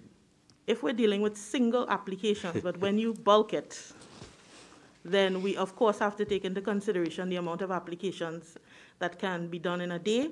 Correct. All right. Also, the fatigue of the person who is doing that. All right. Understood. The persons who are doing that. So you have to take that into consideration. Yeah, DPS was going to deal with... Certainly. So just through the chair to give some context, these requests are dealt with at the highest priority. Within 24 to 48 hours, these pay sheets are checked and submitted to the accounting officer, who also deems it as high priority. And our DFA also treats with this as high priority in the terms of the preparation of the actual check for the client in question. So within the remit of the deputy permanent secretaries and the respective accounting officer, approximately 24 to 48 hours. Thank you. Our biggest issue is the verification and the volume. As mentioned, and through the chair, a lot of the verification requires that on the ground in some instances, which would mean contacting the client, setting up or visiting as part of that verification, which requires that physical effort to get the respective information to move forward. Once that is verified and that's one of the questions I asked, having come into the ministry recently myself, as to once the information is verified, the application is deemed acceptable based on the criteria, the rest of it is really a very sequential and straightforward process. Thanks. Mr. Deputy PS, in recent times, how many of those bulk applications you had, 2022 to now, took 5 days? And you could provide that in writing if you don't have it. Sure, no problem, because we do have a breakdown in terms of the number of pay sheets and so on, and we will provide the Thank you very information. much. Thank you. Mrs. Webster-Roy? Thank you, Madam Chair. Madam Chair, through you, I listened to Ms. Henry and I could hear the passion and, the commitment to her work.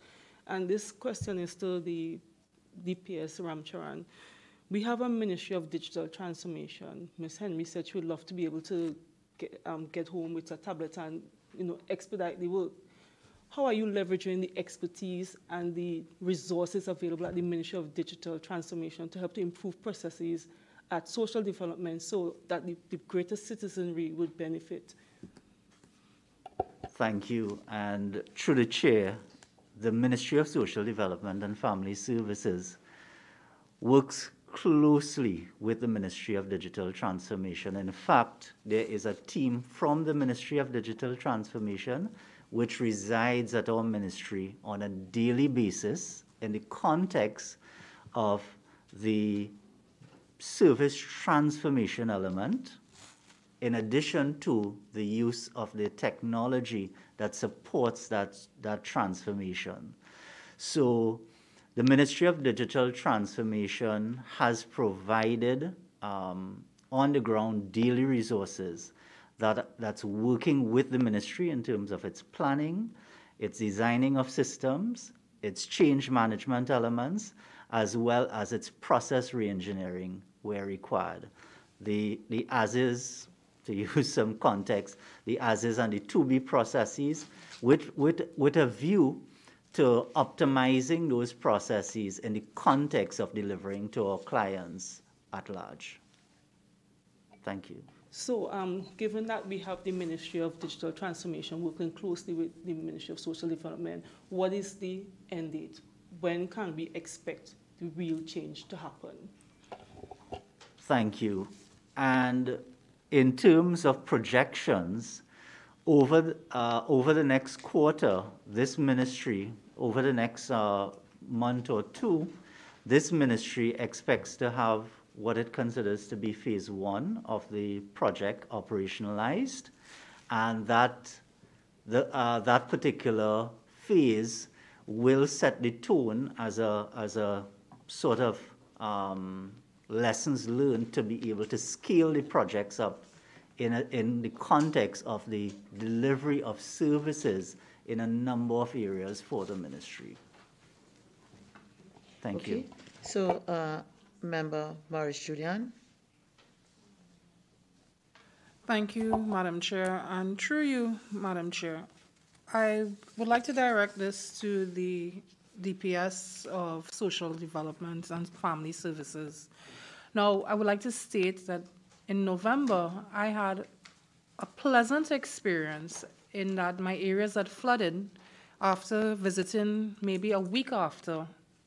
Almost every person was seen about.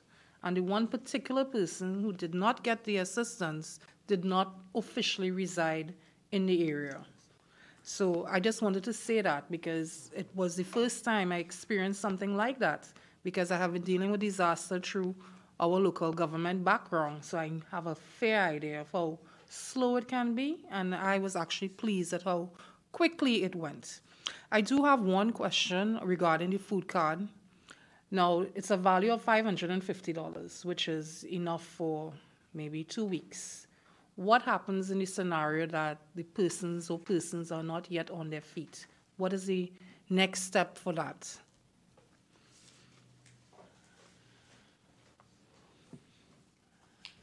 Okay, if they continue to be a need after the 2 weeks, most of the time our people out on the field will indicate that. Okay. If they are able to indicate that and that information comes back, then we are able to treat with it. But usually, the temporary food cards, that's to treat with people immediately.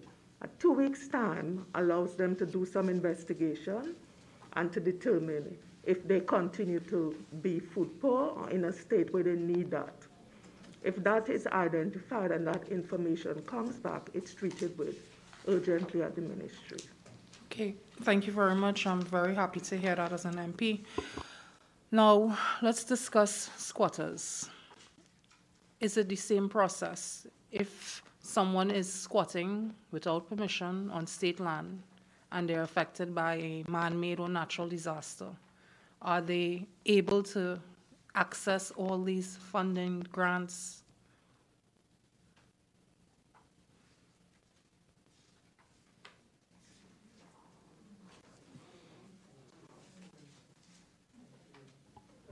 If I could respond to that one, through you, Chair. So with respect to the food support, yes. Clothing grant, school supplies grant, yes.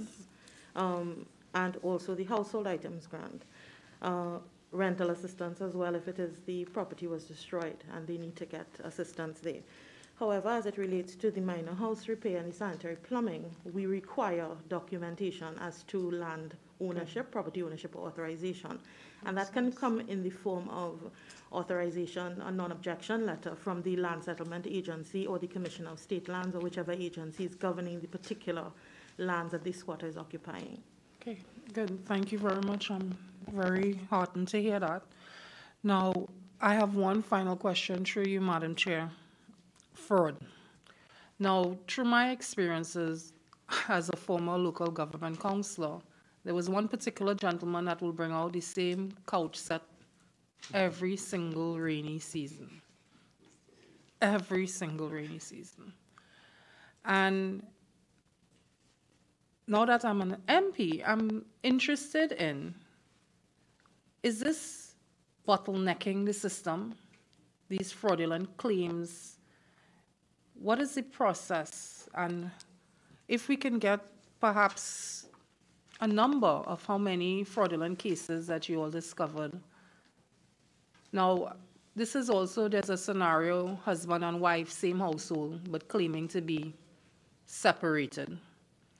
These types of cases and what exactly happens? What is the process?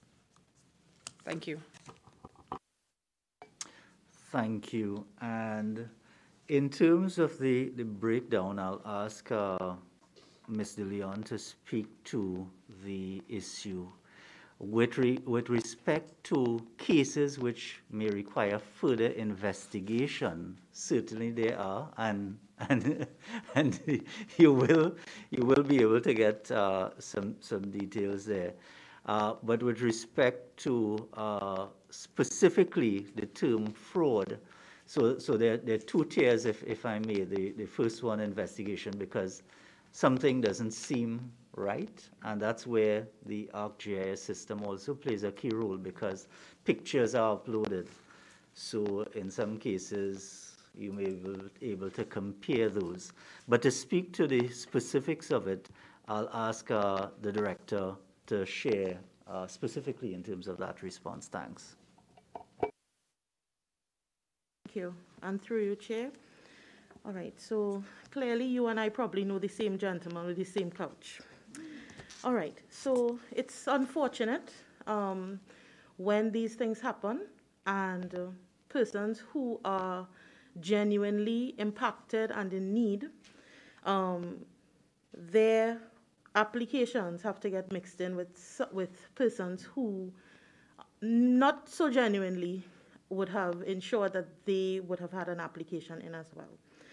So in terms of how many instances, so far we have 57 suspicious applications for which we are doing further investigation. One of those applications, a report was submitted to the executive of our ministry, and the further action will be determined henceforth. In terms of the process to treat with fraud, I would defer to my colleague from the Investigation and Compliance Unit. And I just want to respond in terms of the same household, because that is definitely a scenario that we are experiencing. So we have instances where persons from the same household would have applied. And in some cases, persons would have indicated that they were not aware, that they could not have applied. But what I can say is that on this occasion, we are greatly helped with the ArcGIS Survey 123 because of the pictures. So now I'm able to see the same couch and recognize that it is the same couch. And we are able to identify, based on the photos, that these are pictures from the same location. So that is assisting us. Yes, it is bottlenecking the system, because when you have cases like that, you have to assign resources to conduct field investigations. And those resources could have been better utilized elsewhere, dealing with the genuine applications. So I would ask my colleague to speak to the ministry's fraud process. Thank you. Good afternoon, Chair, through you. All suspected cases of fraudulent activity within the ministry are reported to the Investigation and Compliance Unit, and where it is determined that there may be fraud or corruption, it is sent to the police service for further investigation.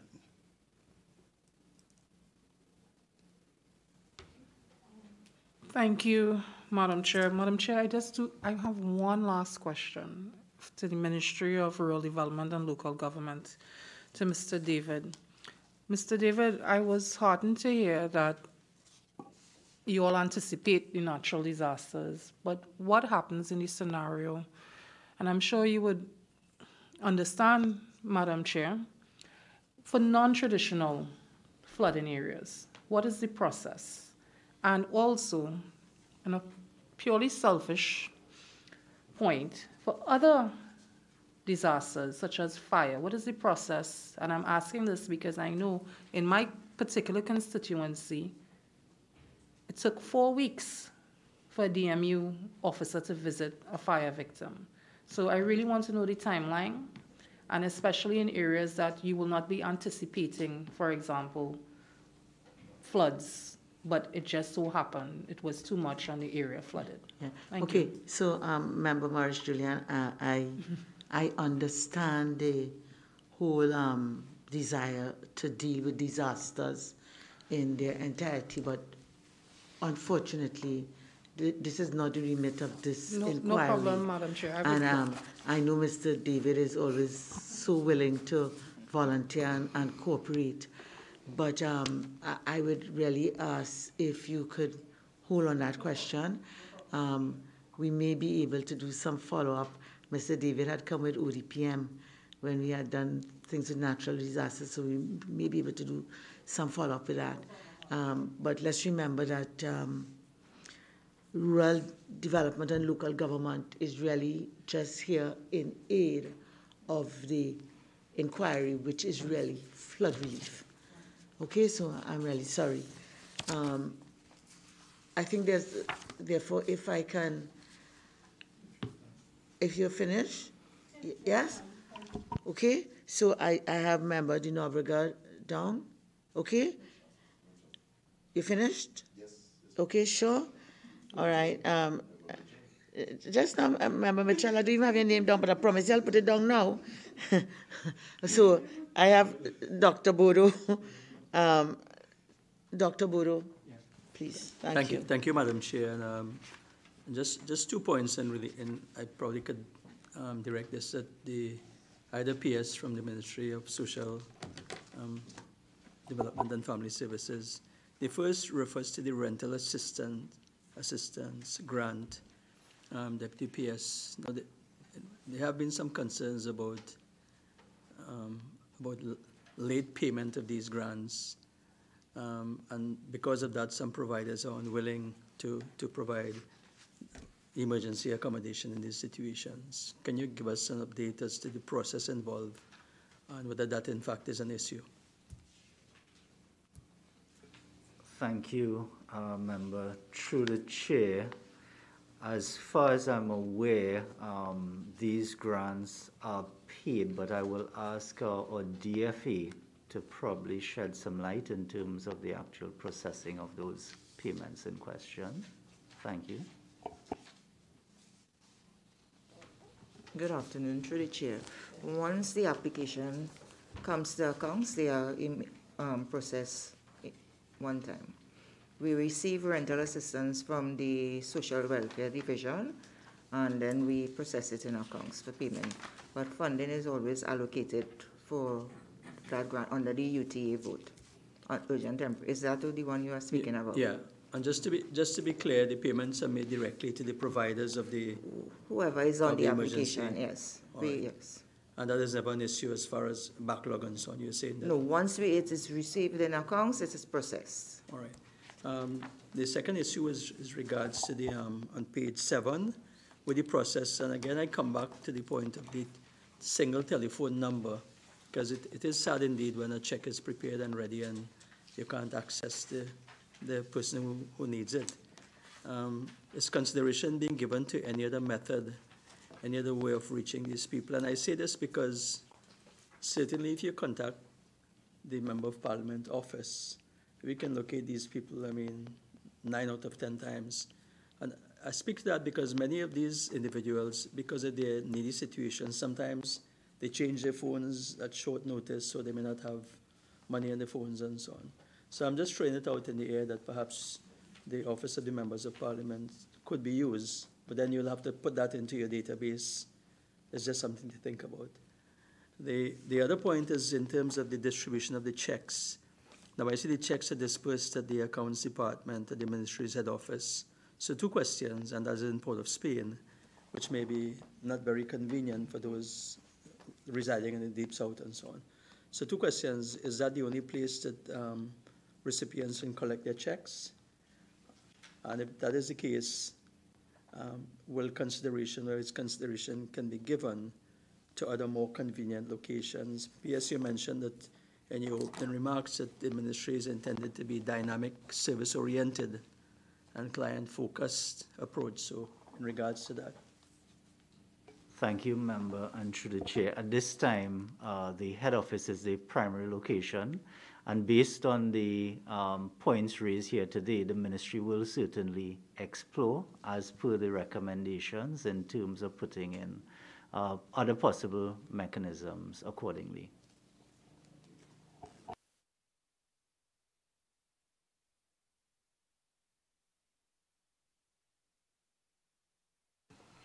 Madam Chair,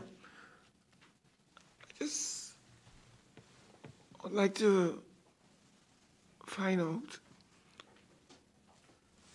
once applications are accepted but are pending approval, is there any mechanism or system to keep the potential recipient of the flood relief grants informed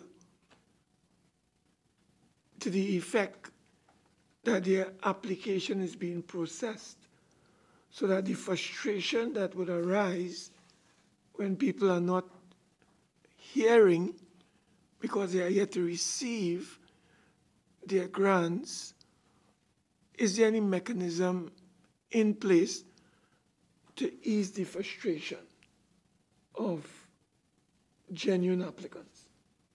Do you communicate? Do you write? How is it addressed, if at all? Thank you. And through the chair, once an application requires further attention, there are immediate steps to contact the applicant, primarily based on the phone numbers or contact numbers provided. If that fails, the field supervisor, the resource that's on the ground, is notified so that the attempt to visit physically the homes or households in question to be able to reach those persons. Additionally, based on the effort identified earlier in terms of an integrated approach, there is also communication with other officials, other official mechanisms that may be on the ground. And let me just ensure that I'm not leaving out any possible options and ask the Director, National Social Development Program, if there are any other mechanisms in place at this time to ensure timely information gets to those clients in terms of their processing. Thank you. And this second question, Madam Chair, has to do with those suspicious fraudulent applications. When were they discovered? Thank you, through the chair. So pinpointing a particular discovery time would be based on when the application in question is being processed. So once the application is received, as we've identified earlier, those applications are then processed by NSDP. And upon the review of that application in the context of it meeting the requirements as set out, so to indicate a particular point in time would be a bit challenging to give specifics as to when for the issues that need further investigation at this point in time. Yeah. The only reason I raise this, Madam Chair, is in the submission I have before me, the issue of fraudulent applications. I thought maybe could have been an oversight. Maybe there would have been need for the ministry to categorize when we talked about fraudulent application, to at least inform our committee that while there is no confirmed fraudulent cases as it relates to applications, there are 57 or 50 suspicious applications that are currently under review, so that the committee would have been guided accordingly. So I don't know if that might have been an oversight. Through the chair, member, as at the 30th of December, the period up to when we would have presented that response to this committee, we had no application that was deemed necessary for further investigation. The updated figure you are seeing is coming out of our continued processing of applications. So it was not an oversight. Okay, thank you. Member Mitchell, finally. Thank you very much, Madam Chair. Madam Chair, I have a question. The first question that I have touches on public administration, and it refines a bit what Member Morris Julian was just asking, so you will tell me if this question can be asked. Now, Mr. David indicated that he knows when who is going to get hit, and he knows when they are going to get hit. So with that sort of crystal ball, has any analysis been done with respect to, by the Ministry of Rural Development and Local Government and the corporations, with respect to any mitigating measures? Because we're talking about spend, taxpayer spend. So the taxpayer can spend money by way of these grants, or the taxpayer can spend money by way of improving the infrastructure. So has there been any analysis on mitigation measures that can be put in place? That's the first point. The first question. The second question is, has there been any analysis by the both ministries whether this process can be handed over to the first responder, which is the Ministry of Rural Development and Local Government, and the corporations, rather than this bifurcated process where one checks, one assesses, and hands over to the other person? First question. Well, first two questions. Purely because of how you've tied in the second question, I would allow it. Okay, but certainly, as I said, this is not really dealing with disasters and responses to disasters in the general sense. Okay, so Mr. David. I can answer the second half of it. And I think about a year ago, member, that was being bandied about between the Ministry of Rural Development and Local Government and Social Development. Because I'm looking at all the figures here now, and if we have 14 different entities doing it, it'll be spread out a whole lot. A corporation will have to handle, let me give you some figures here. One corporation will have to handle, Siparia would have had to handle 252. Yeah? And Pinal Devi would have had to handle about 400. Rather than one ministry having to handle 5,000 and all of it. So if that works out, and but that's above my pay grade, madam, to say, but I think that's a good idea you have, member, and I would support that. Well, with my little 2 cents, I could support that it will definitely make it a whole list. Not only that, the corporations know the people more than the Ministry of Social Development. Yeah, I keep saying we know who they are. So that is something I think, if that is recommended, I hope that the powers that be could probably go in that direction. Right. First question, Mr. Mitchell. In terms of the flood mitigation or disaster mitigation measures. Okay. Guided by the chairman that we're dealing with flooding.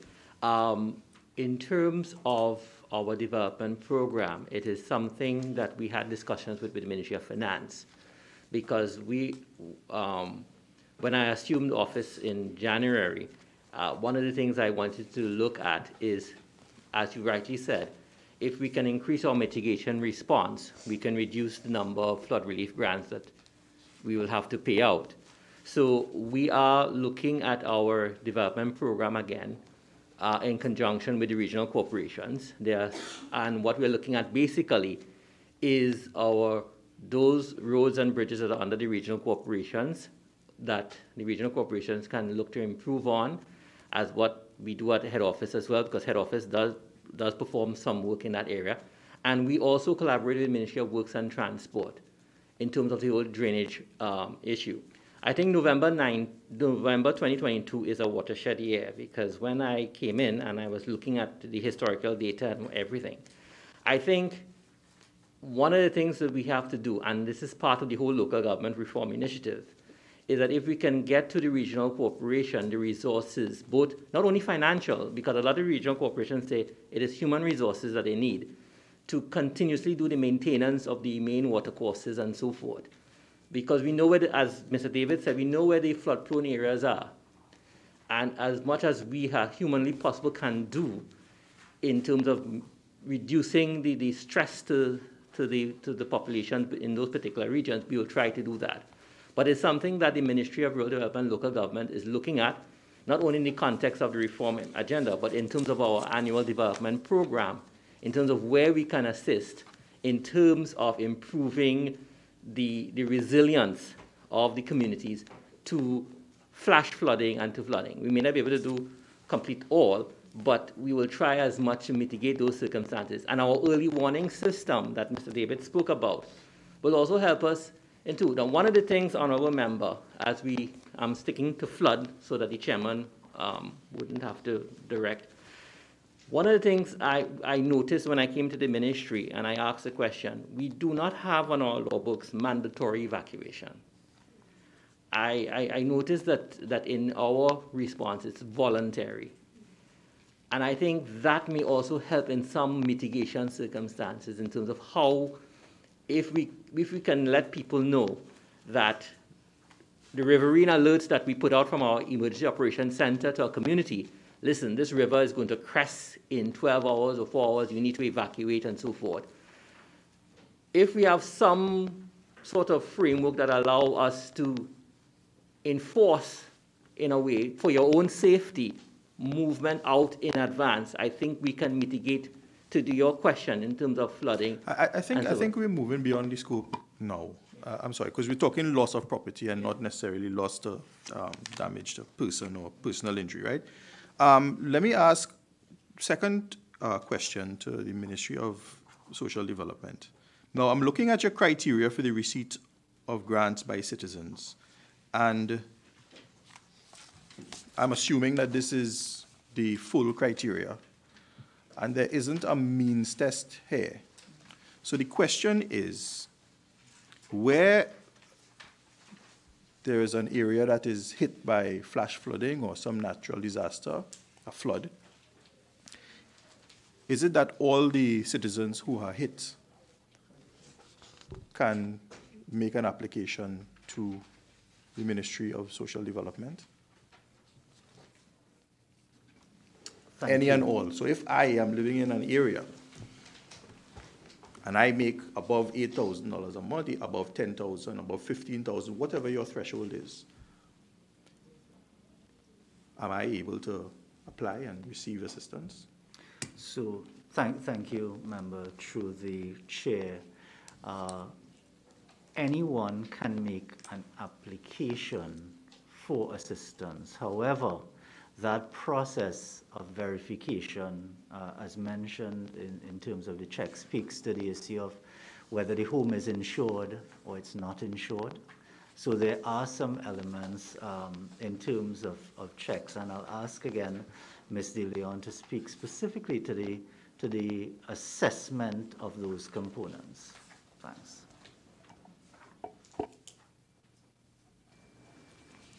Thank you, DPS. Through you, Chair. So if someone is impacted by a disaster and if their property is insured, they are not eligible for disaster relief because the insurance company would be the first port of call for any type of assistance. However, with respect to disaster victims, the means test is waived, reason being a disaster is a shock. So, for example, you can have income within the household, but if, let us say, your house is flooded with 8 feet of water, you did not cater for that. So all of your items would have been damaged. You may have also suffered structural damage to the property.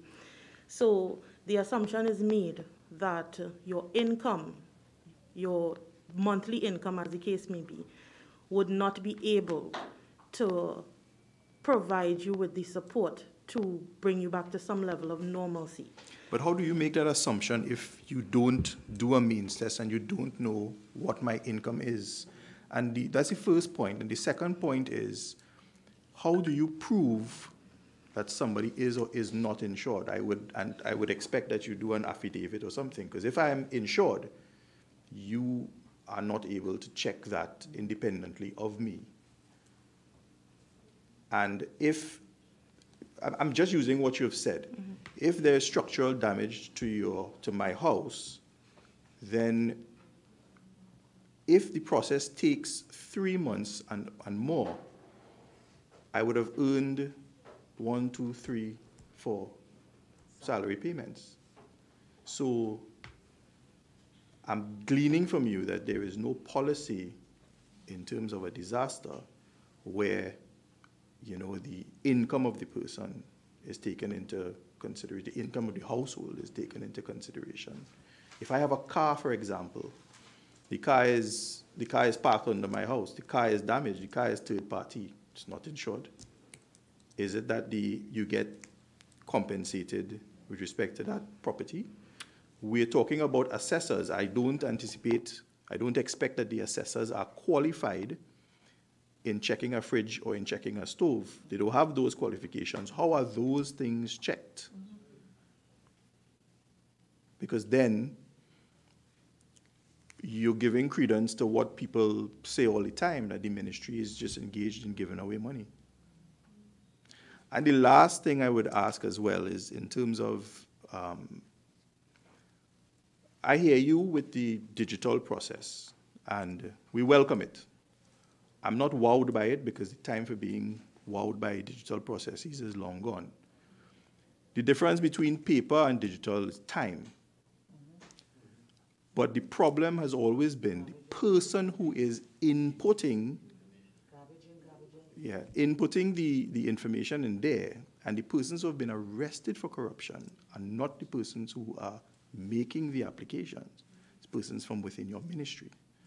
So that touches on the auditing function. How do you audit? You see a picture, yes, but how do you go in and check to see if the fridge really mash up, or if it's just a $200 repair, a stove? I'm sorry, I skipped a few rounds, so I have a lot of questions, and I'm hitting you one after the other. But those are my questions. I mean, if those things are absent, then we generally have to really look at the whole disaster relief management in the ministry. But I'll give you, go ahead. Thank you, Member. Through the chair. The first responders play a vital role in the immediate assessment, be it the persons from the disaster unit that's on the ground. That's where, as mentioned earlier, part of those checks, whether the refrigerator is plugged in and so on. From the ministry, our field assessors are part of the visits that would take place should there be a question whether the pictures, etc., don't tell the story as it relates to the report and the pictorial evidence that's provided. Those relate to the specific items like a refrigerator, washing machines, and furniture, the basic living room suite, as some of the elements. And I would probably defer the first part in terms of the actual checking to the Ministry of Rural Development and Local Government, and then I'll ask Ms. De Leon to speak to the second layer, which is where our persons would go out to the various households in terms of validating some of those claims identified. Thanks. Madam Chair and Member, I have been doing this since the DMU started. That's almost 10, 12 years. People who make claims, generally speaking, have genuine claims. I have stood in waters myself up to waist high. In Bamboo, there was watermarks above my head. I went into people's home, and every single thing, and most people have fabric furniture. The beds some of the beds still have the frames are wooden frames, chipboard, or any of those types of frame. So when people, particularly in those areas, are crying out, genuinely, 99.9% of them have been impacted. We don't have to have a degree in assessment to figure out, hey, this thing has been underwater. It is water soaked. The mattress is dirty. The Caroni River is not very healthy. Where the water, we see where that water covered the vegetation, it scorched it. You guys some of you get a chance to see. It scorched the vegetation. The people's homes, they had to sanitize that home. The ministry had to give out 2 truckloads of bleachers. 2 truckloads of bleachers to communities for them to clean out, because you always have to think about mold and children and that sort of thing. So that the only one you could say the compressor in the fridge, yeah, that's probably the only one we could think about. And I've told my assessors, put on the fridge when we go in, because we ain't going to do the assessment in the water. So when you go back and you take a look at the fridge, plug it in. I plug in fridge, plug in washing machine, and here it started. I say, boy, it's working. Very smiley, and I move on. And I didn't put that as part of it at all. However, the person may come back to social development and say, I lost my fridge and I lost my washing machine. But we know, and we put genuinely, what is the needs analysis. And my field officers have been trained to do that, and they were trained by this Ministry of Social Development, who told us how to do it.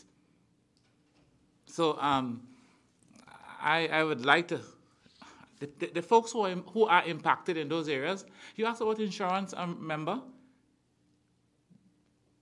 These floods impact basically the socio-economically depressed areas. Many of them don't have deeds. Many of them have no insurance. They will not even get insurance. Insurance companies will not even insure them. So I have never gone out and do assessments in my 12 years, or 10 to 12 years in DMU. Never once have I seen I have insurance. Never saw that. And I'm grateful for what you're saying, but that is exactly the problem. I mean, I hear the emotive content and your representations here, but we're dealing with a process, and the process must have checks and balances. I hear what you're saying, but have you seen the Auditor General's report? Have you seen persons being arrested in the Ministry of Social Development for fraud? And fraud is a very high threshold, I accept. Because what we should be talking about here is gaming the system. And this is a real issue, and this is the issue that we're treating with. I mean, insurance should not be frowned upon. Insurance, everybody is responsible for their own person and property. But we also accept that there are persons who need to belong and need to be assisted by the social safety net. So it's a matter of process that we're treating with here. And that is what we're getting to.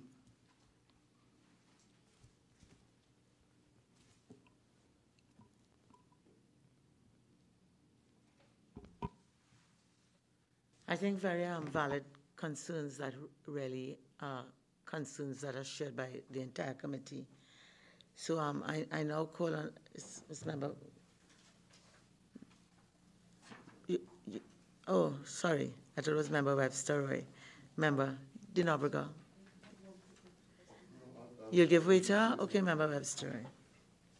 Thank you, Madam Chair.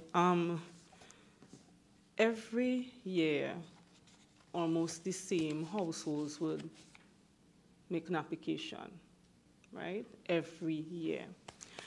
Of the 5,454 persons who you have on your database, how many of them would have received flood relief over the last 3 years? And also, what is being done to ameliorate the situation? Because, I mean, we must find a way for them to come off the system, because it's really unfair if every single year specific households are benefiting, and then there are communities that may not be able to access support. Member, and through the chair, the ministry will respond in writing with regards to the specifics and the numbers associated with that particular question. Thanks. Okay, and Member Dinobrega. Thank you, Chair.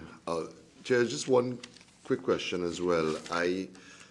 We're talking about an incident that occurs. Is there a cut-off time after that incident, after which a person cannot make an application? For a particular incident. For a particular incident, yeah. Yes, Chair. So a flooding incident. Mm-hmm. Is there a timeline after which that a person cannot make a claim? Thank you, Member. I'll ask Ms. DeLeon Henry to speak to that particular question. Thanks.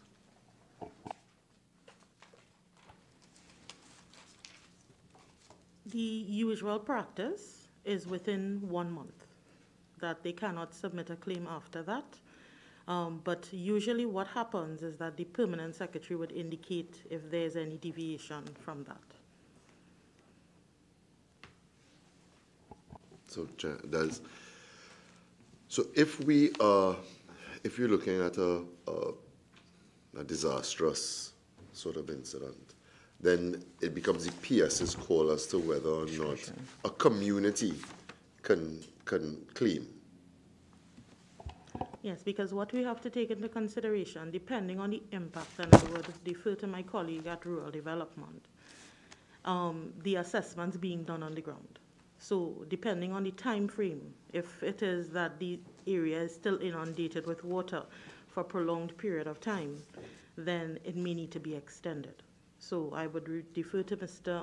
David in terms of providing an additional response in terms of the time frame, because as I said before, if you are flooded out today, rural development may not be able to get to you today to do the assessment. And if it is, the water stays, like for example, in some of the areas where there was water there for a week, sometimes 2 weeks, and you couldn't get to them. And depending also in terms of the number of persons who were impacted and the resources of the ministry to be able to do the assessments, all those are factors that you have to take into consideration. Madam Chair, we get to everyone because it's not only for assessments we want to talk to them about. And if we cannot get to somebody within a week, then we have a problem. We need to get to them because they will want water, they will want food, they may want to be extracted to go to a safer location. So that we have to get there. We may not be able to do the assessments when we get there because everything is underwater and we can't see. But getting there, we have to get there to bring relief. And as soon as the water goes down and we could see what is lost and we could examine what they have lost, then we could upload the unsurvey 1, 2, 3. So just to continue along that line, obviously we're not talking about irregular sources. We're talking about disaster, near disaster sort of thing. Typically, that would not be a month, though. That in situations like that, it will almost never be a month. The PS would always have to make a call. And so, what is, in your experience, what is the average timeline between incident and the actual the assessment, that sort of stuff happening? In terms of between incident and the cutoff, or? Yes, sorry, my apologies, the cutoff, yes. So traditionally, I have seen up to 90 days. That is as far as I could recall. Madam Chair, if you would remember, 90 days is quite a bit, because that has to be on the, on the outer limits. But when it comes to with DMU, that's what we do. So we are always at it, and we try to finish our assessments in every, we have timelines, 2 weeks to finish it. Then we will say, okay, based upon how many we are doing. Because remember, we're not doing it with 2 field officers. We're bringing in a massive amount of people. Sometimes we bring in the police from the police academy, our police academy, we bring them in to assist because we want to get it done. However, when the word gets out, here's what happens. When the word gets out in communities that assessments being done and people getting grants, a lot of things, people come out, because those who ain't really get impacted, they coming out too. So that's why I have always had to call Ms. De Leon. And I will say, Pat, we need to shut this down because every time people keep coming when they're here. And that's why the same couch ends up being looked at, because people pass the couch from one to the next. Yeah. So maybe what we can ask, if the PSS could do first in writing. I'm getting a sense that what may apply in an individual case is being sort of mirrored in a collective case, right? And even the submission, the way the submission is done, because if I'm not mistaken, in an ordinary case, somebody may be able to apply as an individual. So there was no a flooding in an area, but I may have been a victim of some man-made disaster that I suffered a flood, and I may be able to get some qualify for one of the grants. Okay, would be a similar grant that will go to a natural disaster where bigger areas are being impacted.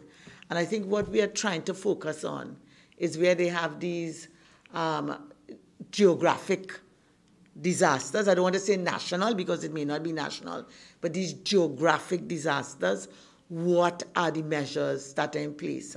And sometimes in some of the responses, I think we confuse in what may happen with an individual as opposed to a community, a wider geographic area. So I would give to the Ministry of Social Development an opportunity to address the committee in writing with respect to what are your processes when it comes to a community being affected. Because I think when Mr. David and Mr. Mitchell speak, they're not talking about individuals. They're really talking about what we hear about. Flood relief because a community or communities have been impacted. Okay?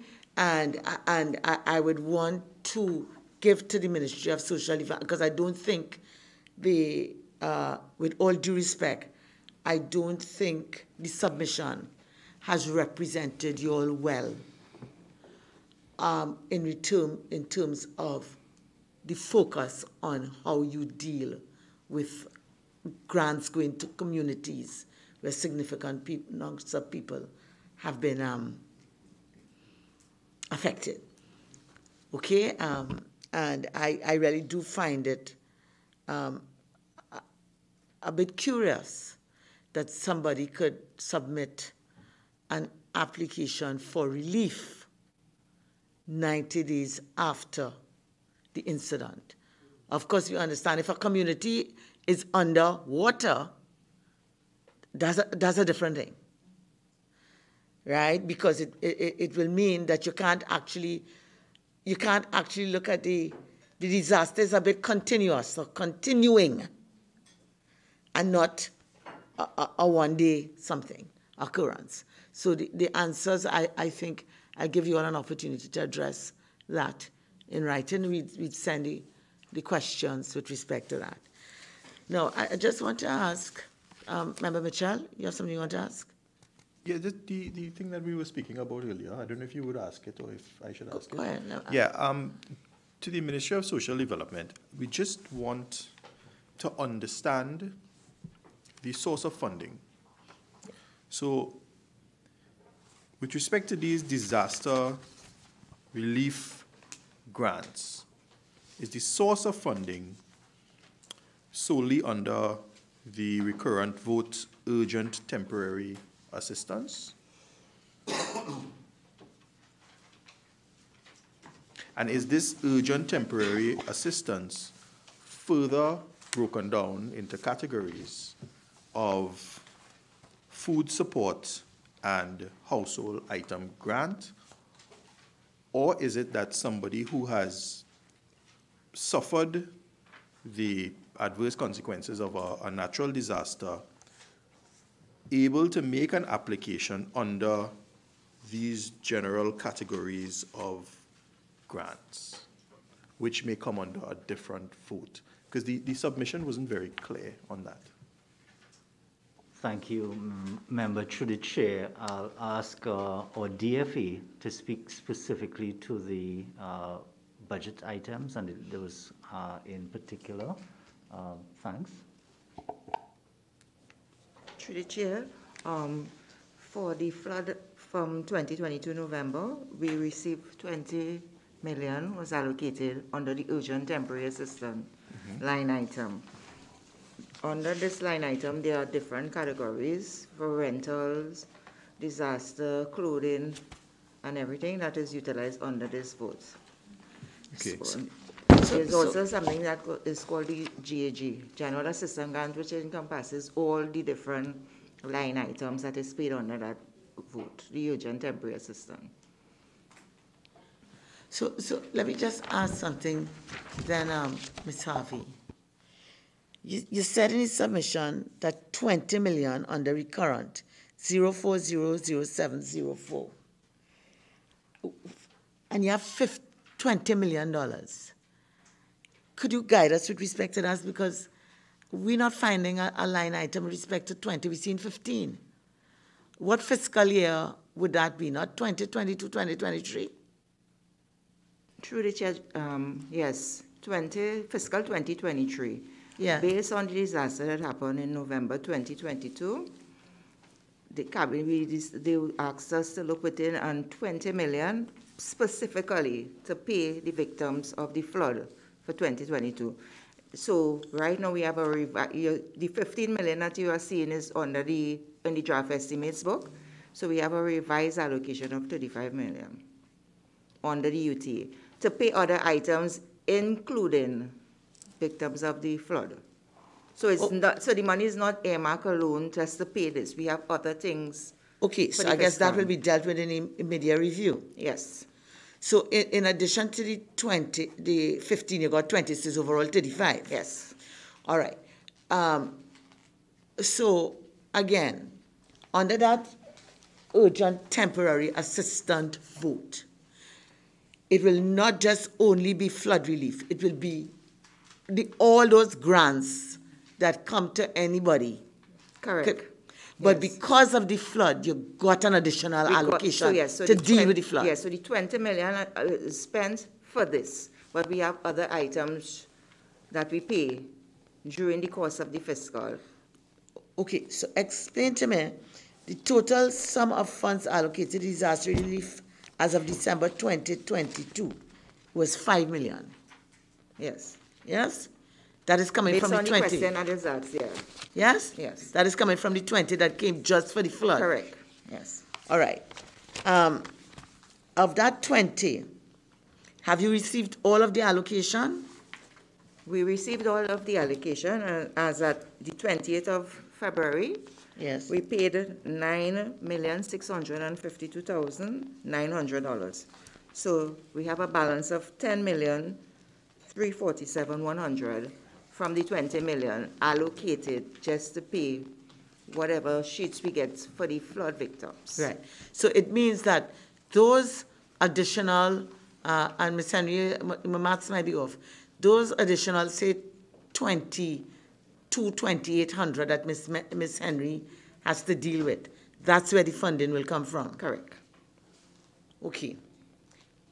All right, because we maximum of 20 million.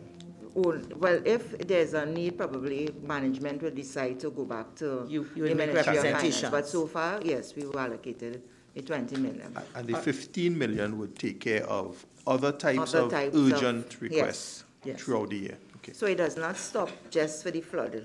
It goes on. Yes. Okay. Because we were really having a challenge in understanding how that is funded in the budget. So thank you for that clarification.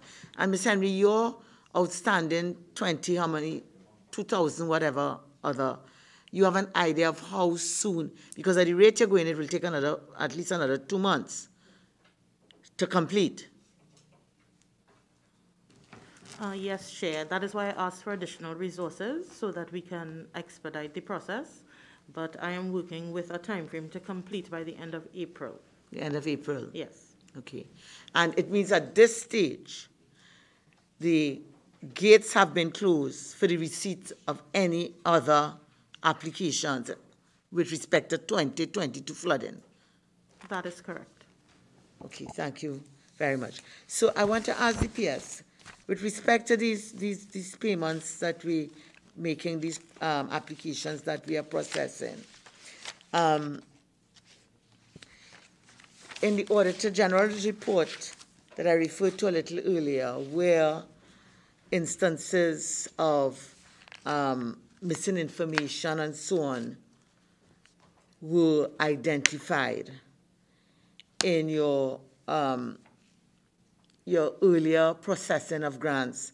Things like what they said is like 18,867 blank fields in the ID column, which represents payments to 1,973 persons, missing fields like in dates of births and that sort of thing. What steps have you all taken to mitigate a recurrence of that in this instance?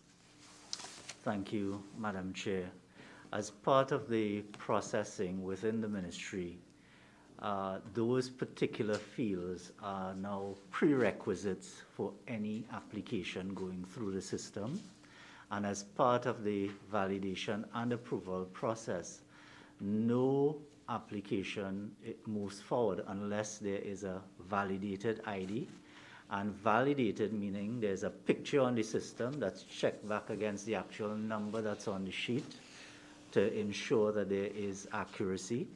And in addition to the other areas identified, the ministry has put in place those prerequisites as indicated, ID card and other uniquely identifiable forms of data to mitigate as much as possible that risk of as identified earlier.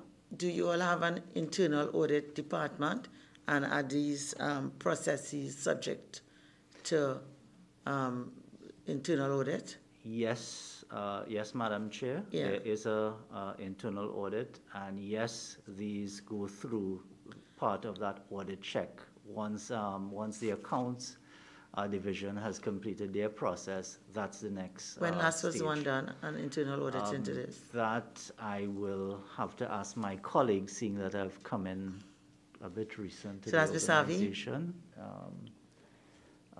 Ms. Bettel? Okay, so could you let us know in writing when last an audit was done, what kinds of issues the audit would have identified, and what sort of corrective measures have been taken? Thank you. Member Dinoberger. Thank you, Chair. Just one last question from me, and I'll be done, Chair. Member Mitchell raised a question surrounding the individual vote and the entire process. When we look at all the different grants that are available, and the submittal says that only one of each grant type can be accessed by a household, is there a ceiling in terms of a value and amount of grants? Is there any sort of ceiling that any household can access in an instance like this? So a financial ceiling or a quantity of grants, is there any ceiling to what can be accessed by any particular household? Thank you, Member. Through the Chair, I'll ask the Director, NSDP, to advise in that regard, as well as if needed, we will provide in writing. But I'll ask Mr. Leon Henry to advise. Thanks. Thank you. Through your Chair, the grants are given per household. So it is one grant per household, with the exception of the clothing grant and the school supplies grant, which are given based on the number of children who would have been impacted and also the number of persons who would have been impacted. The other grants are one grant per household. So in terms of a total dollar value ceiling, there is not, but that is how we operate in terms of one grant per household. So what we are being confused by and is if, for instance, X was a victim of flooding, could they get the temporary grant, the clothing grant, the school supplies grant, the rental assistance grant, right? And say the household items grant in one fell swoop? At this time, If the need was determined, then yes. But yes. Yes. Yes, great. And as far as, and just to make sure that we've got it, because the submission wasn't clear to us either on that, the clothing grant is per person in the household. Yes. Once clothing was impacted for that particular person and it Yes. was identified on the assessment, Yes. that their clothing was impacted. Right? And if I had 10 children, I could get 1,000 by 10. But if I have one child, I'd get 1,000. Yes, provided that the school supplies were impacted Yes. as determined on the assessment. Okay, great, thank you. Now, in terms of what we were told is that after you get the grant, you have 30 days to furnish receipts and invoices to show that the money was used for the purpose intended. Is my understanding of that correct? Yes, Chair. Yes. What is in place to ensure compliance, and what is in place to ensure that the bills and receipts that I present are authentic?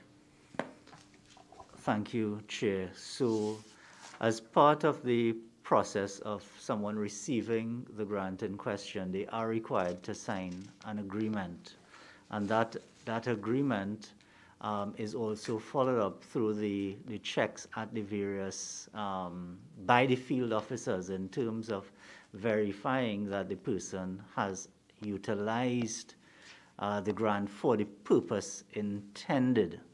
However, in the context of the volume and being able to checks, that is an area that the ministry we've discussed in terms of looking at strengthening that component, because once someone receives the grant in question, the onus, or I should say the impetus to get things back may not always be there. So that's definitely an area to be strengthened. Because I was going to say, if you can find me to give me money, haven't given me money, you can't find me to get receipts. Thank you, Chair. Okay? Thank you. That's clear. So, so in terms of your field officers, would I be correct in saying that you're not adequately staffed with that? The answer is yes, and as our director, NSDP, indicated, there has been an assessment of sorts and to put forward for some additional staffing to be able to facilitate some of these activities. So could you tell me, and I heard your point, that with a disaster, sometimes it's hard to know upfront what will be sufficient resources, and I take that to also mean human resources. But from your experience, and I'm talking now the historical experience of the ministry and not your personal experience, Mr. Ramchan, because I understand you've made it quite clear to us that you recently, as we would say, just come, right? Could you tell us what you all would have considered from the assessment to be a reasonably adequate strength when it comes to field officers, and having determined what is a reasonable adequate strength, what is the variance that currently exists? Thank you, Madam Chair. I would ask the Director, NSDP, to speak to the specifics, given that they are familiar with, one, what's on the ground in terms of the number of cases per region and the geographic areas to be covered in that regard, to be able to provide the necessary service to those affected. Sure, thank you. I have asked for a total of 21 officers, and I currently have 11. So I've asked for 10 additional. Okay. And P.S., what sorts of, where are you in the recruitment process? The request put forward has been, is actioned through our HR, and the ministry will be following up to provide those resources as immediate as possible, given obviously the various checks and balances required in the recruitment of resources accordingly. Okay, so I see your HR is not here, so we'll ask you in writing to let us know where that recruitment process is and how soon you all are likely to increase that number of persons. And another thing I don't think was answered, but we'll send it to you in writing, in terms, I think Member Mitchell asked the point that, you know, how do you verify that I don't have insurance or that sort of thing? If we could get the responses to those sorts of questions in writing. And maybe this question I could ask to Mrs. DeLeon Henry, in terms of, I see with the, I believe it's the household grant, where the household items grant, where you have utilize an electronic mechanism, which is the steps that was put there, the steps that were put there on page 6. The household items, and I want to know what was the objective when you all instituted this electronic mechanism, and whether the objectives have been met. If the objectives have not been met, what remedial action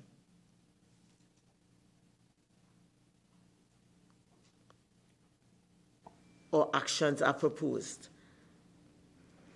Is it in terms of the electronic mechanism for persons to submit their invoices? To facilitate the assessment of persons. I think that's what the submission says.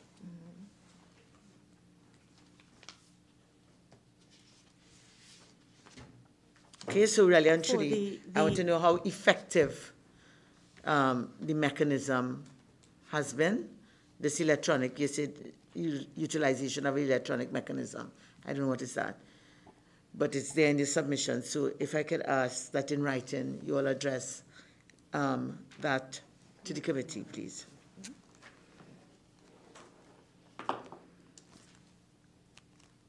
The electronic mechanism, if I may, I'm just looking for the particular item. Yeah.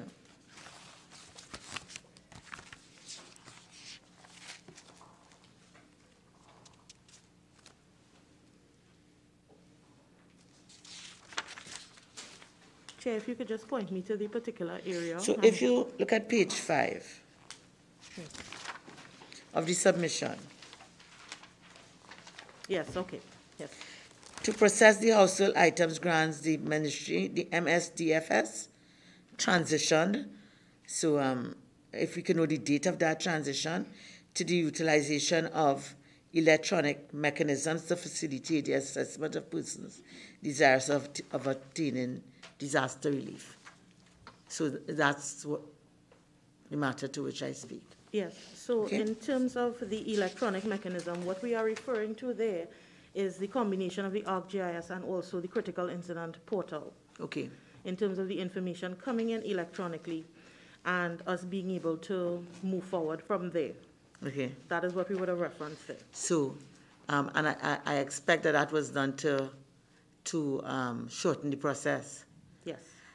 Maybe the answer to that question has already come forth in the discussion. Yes, Chair. But I'll still give you an opportunity to answer because I have my own conclusion. I might be wrong. No problem, Chair. Thank you. Member Hislop. Thank you, Chairman. Just a couple final questions for me. We know there are areas in Trinidad and Tobago, primarily Trinidad, that you have a perennial problem with flooding. Do the same people, if affected, or are they able to access the grants? So let's say you're flooded every year and you lose appliances every year. Am I afforded a grant facility every year? Why are you thinking on that? The second one, do businesses qualify for grants, for flood relief grants? And when we know the criteria for the grants is that you must be a citizen. If you only have if you have a residency status, where do you sit? So the first one is every year.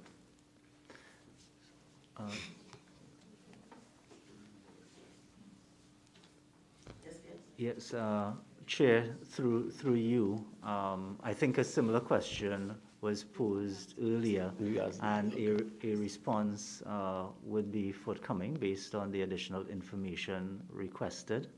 Secondly, with regards to businesses, there is no such access, no such policy that allows for businesses to access any of the grants listed or provided by the ministry in question.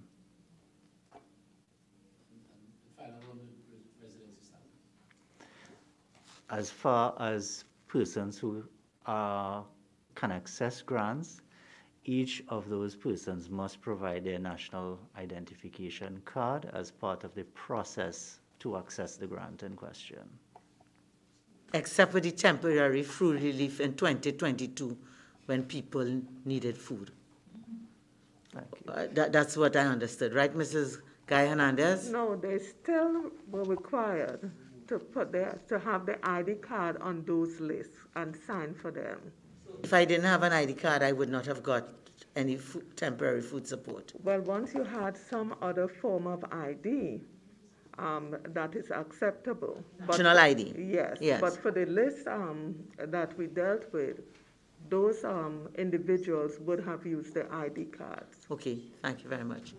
Okay, so I just want to ask Ms. Francis, who's the head of Investigative and Compliance Unit, in terms of any incidents of maybe non-compliance or fraud which may have come to your attention in the issue of or processing of grants in 2022. If you could tell us of your experience with respect to that. Chair, there were no incidences of fraudulent activity reported to the ICU under the 2022 flood relief grants. Thank you very much. And what about non-compliance? There were no incidences of non-compliance. Okay. My colleague would have indicated that there were 57 cases that are still to be investigated, and I suspect that some of those cases would come to us. Also, so the investigation doesn't begin with you? No. Okay. So looking at an investigative process, yeah, you look for errors, then fraud, then corruption. Mm-hmm. So some of the investigations that may have to be done by the NSDP unit could identify basic errors that were committed. Yes. They may not come to us. Yes. It is where the activity is of a suspicious nature. It is reported to the ICU, and it is there that we do a formal investigation into the incident. Okay, thank you. Thank you very much. Okay, so Member Webster Roy. Thank you, Madam Chair. Mrs. DeLeon Henry, you had indicated that you requested additional staff, and you said you wanted 10 or 11 more. Is it contract, 3-year contract? What is the status? I would have requested in the first instance, because of the urgency, if they could be provided on short term, because the contract process takes a little bit longer. But due to the urgency, the initial request I made was if the persons can come on short term, so that we could get them there faster. And your current team now, they're contracted officers, or is it also short term? It's a combination of both. How many you have contract? I have 5 officers that are on contract, and 6 officers that are on short term. Just want to confirm that.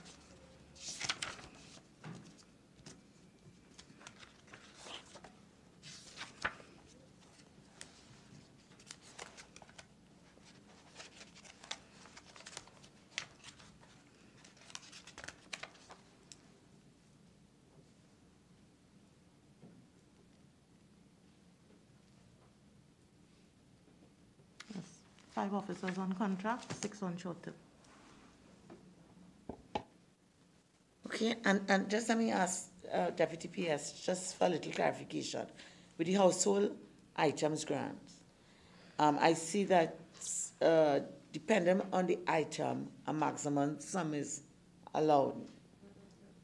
Okay, so I see here like for a stove, regardless of what kind of stove the person lost, what they'll qualify for is $2,500 to replace a stove, yes?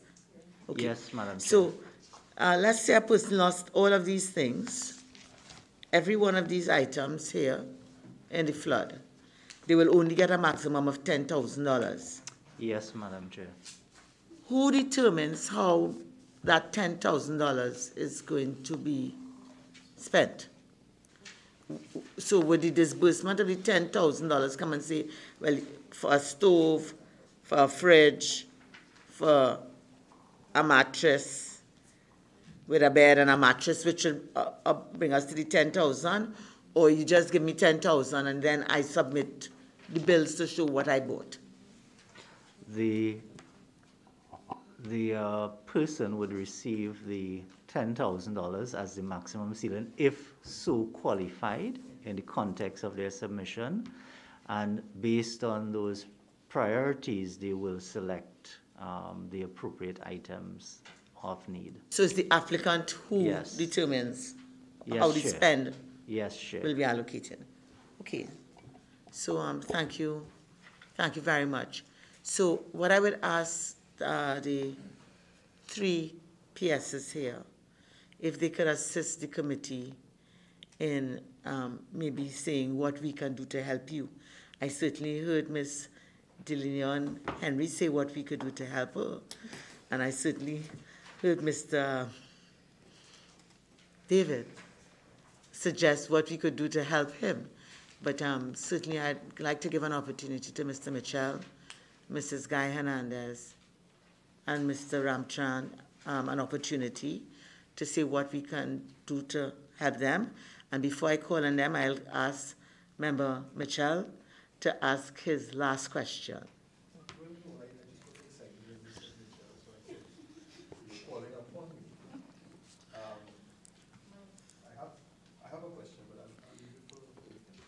You leave it? Okay. All right. Okay. So, thank you. So, let's go first. I'll say ladies first. Thank you, Madam Chair. In order for the Ministry of Social Development and Family Services to better serve our clients, not only when we have disasters or flood, but in other areas, what is required is a more collaborative effort across ministries and the corporation. If we are able to achieve that, the time frame within which we respond will be cut down, and our efforts will be able to have a more meaningful impact on the persons who are affected by disasters, and also those persons who we serve, in particular the vulnerable in this country. Thank you. Very much, Mrs. Guy Hernandez. Mr. Ramchan. Thank you, Madam Chair. And to echo the sentiments of my colleague, I agree. And my view is that in terms of facilitating a coordinated and integrated approach to disaster response and disaster management is absolutely essential. For example, our ministry would have one remit, but there are other ministries and agencies that can provide meaningful and valuable support to our vulnerable, and strengthening the coordination and integration of the approach and the response will vitally assist our ministry as well as the other stakeholders that are required to support and provide the necessary resources at that time of need. Thank you. Thank you, Mr. Ramchan. Mr. Peter Mitchell. Thank you, Madam Chair, members. I just want to endorse my colleague deputy PSs. We all are, what you said, just come. I think from the Ministry of Rural Development and Local Government, as I alluded to earlier in my opening statement, we depend on the regional corporations and other first responders in terms of assisting us at the center in terms of responding very quickly to any form of disaster. It could be flooding in the wet season or bushfires in the dry season or any combination of both. I think in terms of what we are doing in the context of local government reform, we are looking over time to devolve a lot more responsibilities to the regional corporations, and coming to you as a parliament would be the increased budgets for these regional corporations that will come over time. I think I want to endorse what DPS Ramcharan had said about it's a joined-up government, it's a whole-of-government activity, and from my understanding, when I came to the ministry, the collaboration with the Ministry of Social Development and Family Service has always been ongoing and very cordial, and even in preparing for this session today. So I think that is what I would hope. And to follow on what my colleague, Mr. David, had said, we also wish that members of Parliament will also cooperate with the disaster management units at the various regional corporations with the information that is needed. And we will be happy to provide the information to you all in terms of helping us to respond to your constituents in a more effective and efficient manner and so forth. Thank you very much. So I want to thank the representatives of both the Ministry of Social Development and Family Services and the Ministry of Rural Development and Local Government for this very enlightening discussion with respect to flood relief programs and the distribution of flood relief to the people of Trinidad and Tobago. There are some further questions we have, but they will be sent to you all in writing with a timeline so that the committee will be in a position to deliberate further and submit its report with recommendations in the hope that we can all collaboratively, that's a word we've used there a lot, help each other in doing better for the people of Trinidad and Tobago. Again, I thank you. I thank the members of the media. I thank the members of the listening public who've stayed with us. I now bring this meeting to an end. I wish you all a safe journey home. Good evening. This meeting is now suspended.